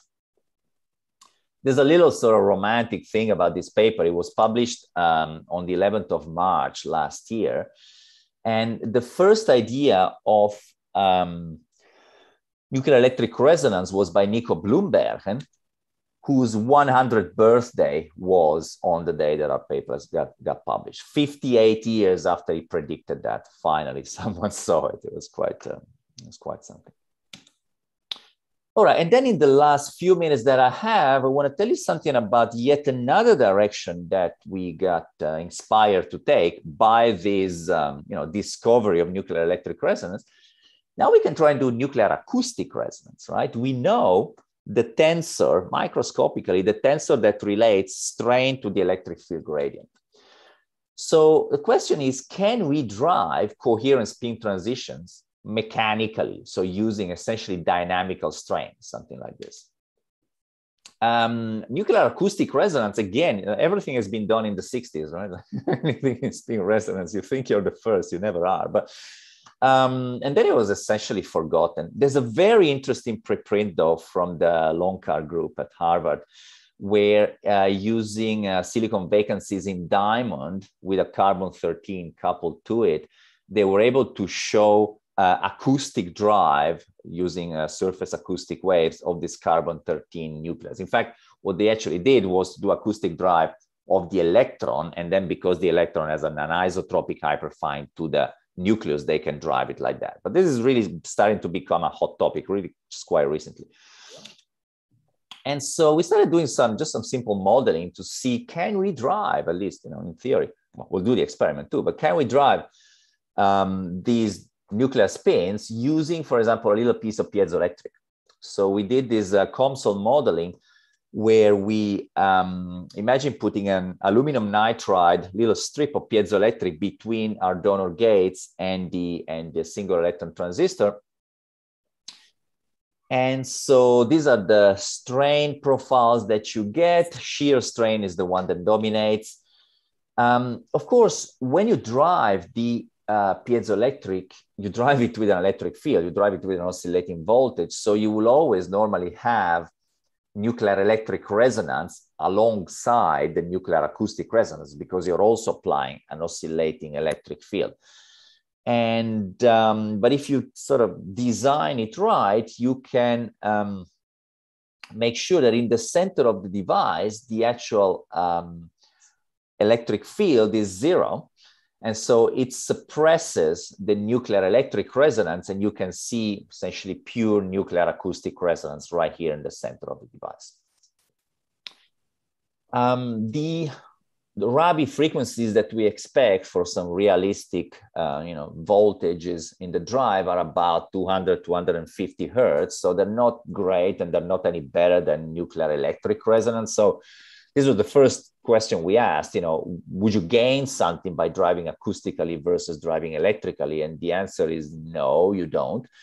But I still think this is an interesting idea because you get a really microscopic atomic scale strain sensor where you can benchmark not only the static strain that you see from the quadrupolar interaction, but also the dynamic strain, which you can then measure via the Rabi frequency. So I think it's an interesting little curiosity on the side that we're going to try to do experimentally now in the next couple of months. So in terms of where we're going, so most of the things I told you at the beginning were about phosphorus, but we're now moving towards antimony. Antimony is essentially a 3-qubit system. The nucleus itself has an 8-dimensional Hilbert space. And there's some really interesting proposals for things to do with high spins like this. There's this paper I like a lot from Jonathan Gross, who is now at Google. He used to be at Sherbrooke when he wrote this paper, is to encode the analogous of GKP bosonic qubits on this high spin nucleus, right? And so this is the example wave functions, well, yeah, for the spin 7.5. And this is something we can do very naturally on our antimony qubits. The other thing we can do is to now do all electrical control of the donor atom. We can do nuclear transitions by nuclear electric resonance and then go across with flip-flop transitions to control the electron as well. So you have a fully electrical access to a 16-dimensional Hilbert space. And so coupled with the flip-flop operation, that means that we can have locally electrically controlled electron nuclear qubits. And then once we go to counted single ion implantation and we can actually create large electric dipoles, then these qubits can talk to each other at significant distances of order 200 nanometers, which makes it really interesting from the point of view of scale up. So with this, I've just used all my time. I just want to thank all my fabulous group, many of the people, many of the names you've seen on the papers that I mentioned before. And also our borders are reopening. The government has promised us that from the 1st of November, it will be possible to resume international travel into Australia. So I hope to see some of you coming and visit us. And certainly we will come and visit you as soon as we can. I hope to see most of you at the March meeting. We're really hoping that that will be in person. And if you're interested in joining us for PhDs or postdocs, you have some talented people in your group who are looking for somewhere exciting to go, please put them in touch with me. Thank you. Thank you, Andrea.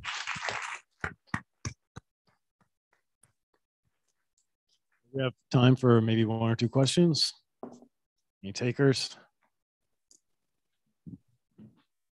All right, Jake Taylor has one. He's going to step up to the microphone here, Andrea. Oh, Jake. Hello, Jake. Yeah. Hi. Sorry, I have to shout. Thank you, Andrea. That's a really wonderful progress. Thank you. So I have kind of a more meta question for you. I know you just talked a lot about some incredible science. But if you were to characterize the biggest technological impediment to your future progress, and I don't mean tomorrow, I mean over the next 5 years, where would the next $100 million go? The next $100 billion would go on a essentially access to a silicon foundry and integrating the counted single ion implantation with that process, right? So I think it's clear to most of us who work in semiconductor qubits that it's hard for us to make genuine, scalable devices in a university clean room, right?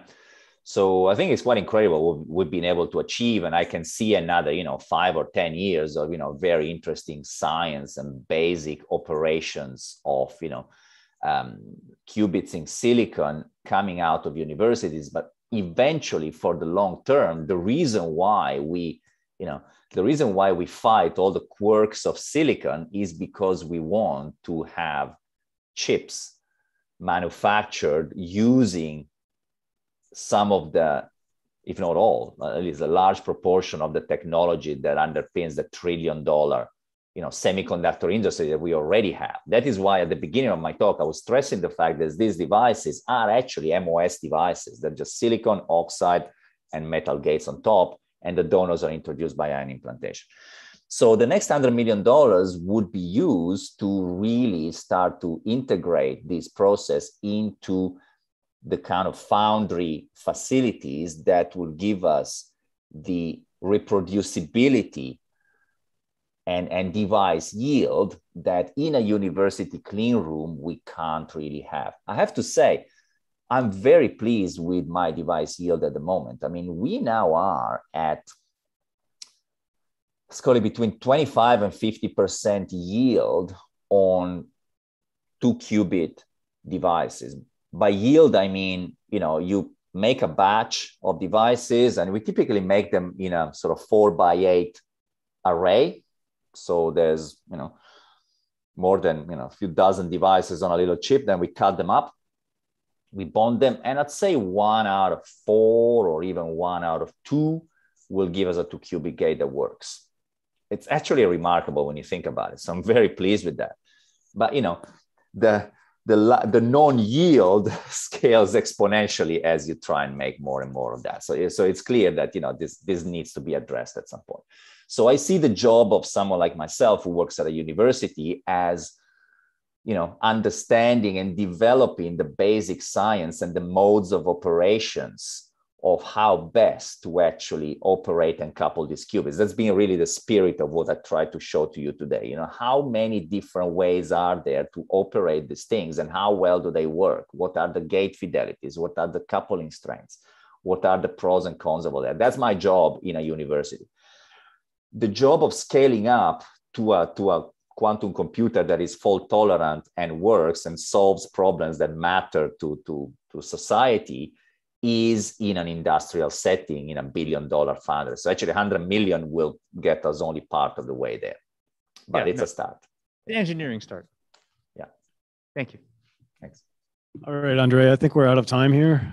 Thanks again for the nice presentation, and I'd like to thank all the speakers in the session.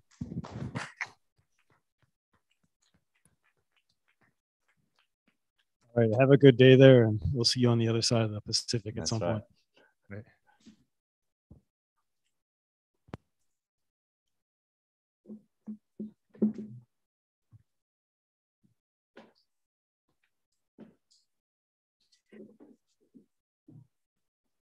So thank you so much, Andrea, and thank you to all of the speakers today and all of the chairs as well. This is the end of today, the main conference, but remember that the public lecture, the Cruikshank lecture, which is given by Umesh Vazirani, will start at 6 p.m. with a reception, and 6:30 p.m. the lecture will start. And that will be in the Beaupre Auditorium, the Chemical and Forensic Sciences building. So that's north of here. So you can take a look at the campus map if you don't know where that is, or find one of us, and you can follow us down there. So hope you come to that. Thank you so much.